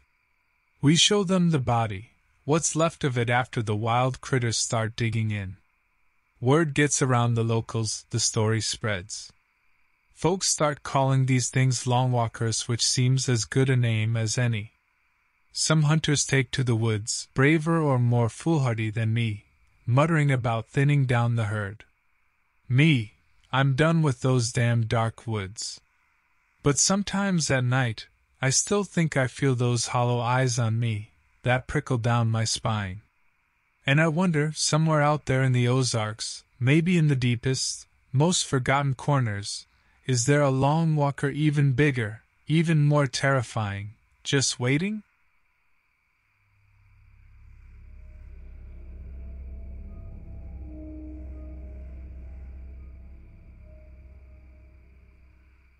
My name's Eldon, and I live in a cabin I built myself outside a tiny town called Willow Creek, nestled deep in Vermont's mountains. Yeah, kinda cliché, the whole off-the-grid thing. Honestly, it wasn't about philosophy, it was about the property prices. Anyway, that September, I was splitting wood with my buddy Kian, before the worst freeze of winter set in. "Dude, you hear that?" Kian asked. The head of his splitting maul lifted. His usually goofy grin was replaced with a confused grimace. "Hear what?" I glanced up, listening. The wind, sighing through the trees, was a familiar sound. Same with the occasional caw of a crow circling overhead. "Sounds like chanting?" "I dunno." He shrugged, bringing the maul down hard on a stubborn log.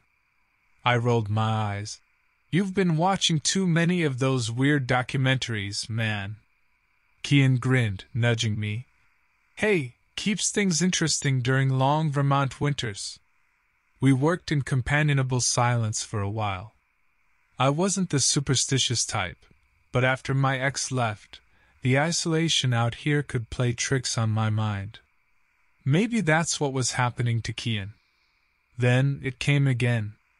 Not chanting this time, but a kind of rhythmic thudding. It was offbeat, almost rhythmic. Uneasy, I dropped my axe. "Do you hear that now?" I asked Kian. He was already standing stock still, squinting into the trees. "Yeah, what the hell is that?" "Sounds like it's coming from down by the creek." Kian gestured vaguely downhill. "Stay here, I'll check it out," I said, feeling like it was my duty since it was my property. I didn't like the tremor in my own voice. "Eldon, maybe we should just dash," Kian started, but I was already jogging away, grabbing my hunting rifle from the cabin porch on the fly. The woods were thick, and the rhythmic thuds, intermingled with rustling leaves and wind, were hard to follow. I almost tripped over a fallen log and swore, slowing down. Whatever it wasn't moving fast. When I reached the creek bed, the noises grew clearer. 2 or 3 distinct, heavy thumps followed by a dragging sound, then it repeated. "Hello? Anyone there?" I called out, keeping the rifle raised. No answer, just those damn disjointed thuds, closer now. With a pounding heart, I rounded a bend in the creek. My breath hitched. There was a clearing ahead, and on the far side was something. I froze, trying to comprehend what I was seeing. It was massive, easily twice as tall as a man, hunched over a deer carcass. Fur, impossibly long and black, hung mangy from its bony frame, obscuring its face. "Jesus!" I breathed, slowly backing away. Each of its ungainly movements produced those grotesque thuds. My mind raced. Was it a bear, maybe? But no bear was that big, that skeletal. Then it lifted its head, and what I saw made me fumble the rifle. It wasn't a bear snout that emerged, but a horrifying parody of a human face stretched taut across a flat skull. Small, milky eyes blinked, and black saliva dripped from elongated teeth. It was utterly wrong, an abomination against nature. My brain stuttered, trying to find any reference point. Was it something from local legend? A deranged hermit, some mutated animal? Nothing fit. It took several steps, and my body finally kicked in. I whirled around, rifle clutched in sweaty hands, and ran. Behind me, I heard a sound like nothing I'd ever heard before, a wheezing howl laced with an eerie, almost human glee. Twigs snapped, and I risked a glance over my shoulder. It was gaining on me with alarming speed despite its awkward frame. I pushed harder, lungs burning, heart ready to burst. The woods ahead blurred into green and brown, my panicked gasps the only sound in my ears. Just when it seemed my legs might give out, I saw the edge of my clearing. Kian stood there, splitting axe raised like a frozen warrior. His yell broke through the haze of terror. "Eldon, what the hell is Dash?" His voice cut off as the beast came lumbering from the tree line. Its long arms stretched out towards him, those horrific teeth. Kian didn't even look confused anymore, just stark white terror. I don't blame him, the thing was a nightmare made flesh. "Gone!" I yelled, knowing it was a foolish hope that the shock probably left him frozen. It shambled towards Kian, a jerky, unstoppable movement. There was no time. I raised the rifle and aimed for its center of mass the best I could. The first shot cracked the air, and the creature staggered back, first singed with a puff of smoke. A guttural screech echoed off the trees. Kian, jolted from his stupor, finally dropped the axe and turned to flee. He wasn't fast enough. The beast lunged, impossibly agile for such a lanky frame. Kian screamed, cut off as those massive, Dirty claws raked his back. Blood arced like crimson ribbons through the air. He stumbled and fell, but somehow he was still scrabbling forward, leaving a grotesque trail behind him. I fired twice more, the echoes deafening after the silence of the woods. Each of my shots hit it, but it didn't slow down, just seemed to rage harder. I was running out of time. Dropping the rifle, I sprinted forward, bellowing a wordless animalistic cry in a voice I barely recognized as my own. The thing turned from Kian and swiped a claw at me. I managed to dodge the first blow, but the second caught me on the arm. Pain seared up to my shoulder. I hit the ground hard, gasping. Through blurry vision, I saw the creature loom over me. It leaned closer, those milky eyes fixated, the rancid, coppery smell of its breath making me heave. I was about to die just like Kian, just like that poor, ravaged deer. Something sharp sparked in my brain, a desperate survival instinct. With a roar that felt ripped from my gut, I scrambled backwards, kicking at the thing's leg. My boot thudded hard against bone. It screeched again, higher pitched, and reared back with that uncanny echo of human pain. Kian lay a few feet away, still alive but barely. "Eldon, the cabin!" he gasped, choking on blood. Then a flicker of movement in the tree line caught my eye. A woman, of all things, dressed in forest ranger gear emerged, brandishing a shotgun. I'd heard there were a few stationed in the area, but help felt like it had arrived a lifetime too late. "Get back!" she yelled. The creature took one threatening step towards her, and she fired with a bone-shaking boom. It staggered but didn't fall. She fired again, this time aiming for its head. The skull exploded in a spray of black gore. The thing thrashed and then collapsed, its inhuman screams fading into bubbling, rasping breaths. It became still, mercifully still. I slumped back, breath coming in harsh sobs. It was over, but my hands trembled. The ranger hurried to Kian, but it was clear one glance was enough. Her expression when she turned back to me was a mix of horror and grim pity. I wasn't arrested despite everything. The aftermath was a blur of statements, interviews, and then nauseating condolences for Kian's family. My cabin seemed tainted now, and I didn't know if I could stay. The whole town knew my name, whispered words like creature and monster followed me. They called it the goat stalker, something dredged up from forgotten local folklore. Sometimes, in those restless nights haunted by Kian's screams and that thing's eyes, I think maybe that woman wasn't a ranger at all. Locals had stories about something guarding these woods, an old spirit taking vengeance on those who harmed the land. Who knows, maybe there was some truth to those old tales after all, and maybe it was the only thing that saved me.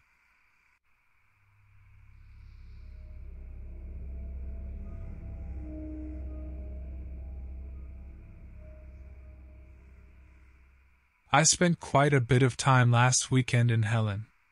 You've probably heard of it, that little Bavarian wannabe town nestled up in the mountains. I know, not exactly a thriller writer's hotspot, right? But see, the thing about Helen is it's kitschy. Like over the top, Oompa band in every other restaurant, cuckoo clocks for days, kitschy. That can be fun, but it's also off somehow. You ever get that vibe? Like something's just a bit too perfect to be real. But hey, I wasn't there to analyze the cultural significance of lederhosen, okay? My buddy Xerxes, yeah, I know, his parents were into it, had invited me up. Said he'd scored this cabin in the woods dirt cheap. Something about the owner needing it gone, fast and hush-hush. Figured worst-case scenario, it'd be a boring weekend with beer and bad horror films. Turns out, sometimes you really are the cliché. We rolled up Friday night, Xerxes with his usual duffel of who knows what, me just trying not to trip over tree roots in the dark. The cabin was, well, a cabin. Less. Quaint retreat. More. Barely standing against the Georgia pines. But hey, the porch was wide, and X had brought the good bourbon, so I figured it was a net positive. Saturday, we hit the hiking trails. It was a beauty of a day, that crisp, early fall air that makes you want to do outdoorsy stuff you'll regret later. Xerxes, true to form, was in full wilderness mode. Branch identification, fungus lecturing, dude was a regular David Attenborough after a six-pack. The weirdness started around mile 3. First, it was a faint rustling. Not unusual. I figured it was a squirrel or something. But whenever I paused, it stopped. And it just didn't sound right. Too big. Plus, every so often, I'd catch a whiff of something awful. Like roadkill that's been baking in the sun for way too long. Xerxes claimed he didn't smell a thing, but I was definitely getting the heebie-jeebies by then. Then, well, I saw it. Just a flash out of the corner of my eye. Something huge, like bear-sized, bounding through the trees. Except, not quite right. The way it moved, too jerky, too quick. Legs were way too long. And I swear to God, the thing was almost hairless. Smooth, grayish skin glistening in the dappled light. Now, I'm not prone to flights of fancy. But damn, it freaked me out. I nudged Xerxes. He gave me that side eye he does when he thinks I'm being a dork, and it bolted back into the undergrowth. Gone in a blink. That night, over burned hot dogs and more bourbon, I tried to tell X what I saw. The dude just snorted. City boy sees his first deer, loses his mind. Whatever, I let it slide. We joked a bit more, then turned in. Big mistake. I woke to scratching. Not cute little chipmunk scratching. This was full-on nails on wood. Something once in scratching, focused at my window. The moon was just bright enough to make out a blurry shape. Big. Hairless. The same damn thing I saw in the woods. Panic surged through me, the way it does when you're half asleep and your brain knows something's seriously wrong. Scrambling for my phone, I fumbled to turn on the flashlight. The beam caught it square in the face and it, oh God, the eyes. Not like anything I'd ever seen. Too big, too close together, and glowing with this sort of sickly yellow light in the darkness. It hissed, low and guttural. The sound stopped my breath cold. That's when I knew, whatever this thing was, it wasn't just some oversized critter in the wrong neighborhood. It was smart. Hell, maybe it was hunting. I flipped on the bedside lamp, trying to force myself to think straight. Xerxes snored through the whole thing, bless his oblivious heart. I had to make a decision. Stay and risk that thing breaking through the old window? Or make a run for it down the dark trails? Either way felt like a death sentence. But then I remembered the truck. X kept a pistol under the driver's seat. I'd seen him cleaning it once, all paranoid about bears. It was a slim chance, but it was something. I crept out of the bedroom, heart hammering so hard I thought it might give me away. Each floorboard groan felt like a gunshot in the silence. The living room was bathed in that blue moonlight, everything tinged with an eerie unreality. Through the front window, I could see its shape shifting just outside the porch light's reach. Waiting. Holding my breath, I eased open the door. The cold air felt like a shock. The porch creaked under each step I took, echoing through the silent woods. Every crack of a twig made me jump, certain I'd been heard. Then, finally, I was across the yard, fumbling for the truck keys in the dark, and I grabbed them, diving into the driver's seat and slamming the door. My hands shook violently as I fumbled to shove the key into the ignition. One twist, two, nothing. The old truck just coughed and wheezed, refusing to start. Come on, come on! That's when I saw the blood. Streaked across the passenger side window, smeared by a clawed hand. Xerxes must have woken up, seen the thing, made a break for the truck. I imagined it all in a sickening flash. Him fumbling with the door handle, the thing dragging him out, maybe the screams cut short by those horrible glowing eyes. The engine roared to life, headlights piercing the darkness. I slammed the truck into reverse, barely looking back.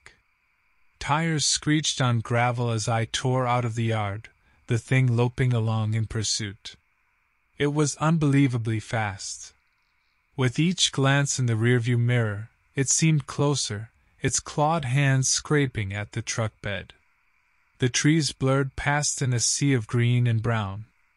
Every twist of the dirt road, every bump, felt like it might send the truck swerving into a ditch. I couldn't shake the image of Xerxes, his usual snark wiped clean by terror, whatever he saw in those last moments. A clearing loomed out of the dark. A stroke of desperate inspiration hit the gravel pit. Maybe if I could open up the distance, lose it in the maze of old roads down there. I swerved hard, the truck nearly tipping as I careened off the trail. The gravel was loose, sending me skidding, but momentum was on my side. I glanced back just in time to see the thing clear the trees, lunging for the truck. Its long legs made it almost spider-like, the movements unnatural. That sickly sweet rot smell invaded the truck cab, almost making me gag. The gravel pit was just ahead, its sharp drop-offs like scars cut into the earth. I slammed on the brakes, the rear of the truck swinging dangerously towards the edge. Behind me, the thing shrieked in what might have been frustration. There was a flicker of those eyes, and for a second, I swear I saw something else, not animal intelligence, but something more cunning. Then it was leaping. A flying mass of muscle landing right on the hood, claws tearing at the metal. I screamed, shoving it off, but it was too strong. I felt a searing pain on my arm as those claws dug deep, raking flesh. I hammered on the gas, the truck fishtailing as I fought for control. I looked up as the edge of the drop-off loomed close, and made the choice. Hitting the brakes, I jerked the wheel with all my strength, sending the truck spinning. The thing, not expecting it, went tumbling off, yowling in rage as it hit the dirt. Somehow, I kept the truck from going over the edge, but I could hear it scrabbling at the loose gravel, trying to get back up. I slammed it in drive, tires spinning as I tore off back down the network of old mine roads. My arm was on fire, vision blurring from the pain, but I didn't dare stop. I drove until sunrise, finding my way back to the main highway on pure adrenaline. After that, it's a jumble. Hospital, cops, statements that didn't make any sense. They found Xerxes' body, torn to pieces. Search parties went out, but the thing, whatever the hell it was, vanished. They chalked it up to a mountain lion attack gone wrong, but I know better. I see those eyes when I close mine, still glowing in the dark. They never named it, that creature. In the news reports, whispers in the small towns, it was just the thing in the woods. But me? In the quiet moments, the only name that feels right is Skin Strider. Even now, the words make my blood run cold.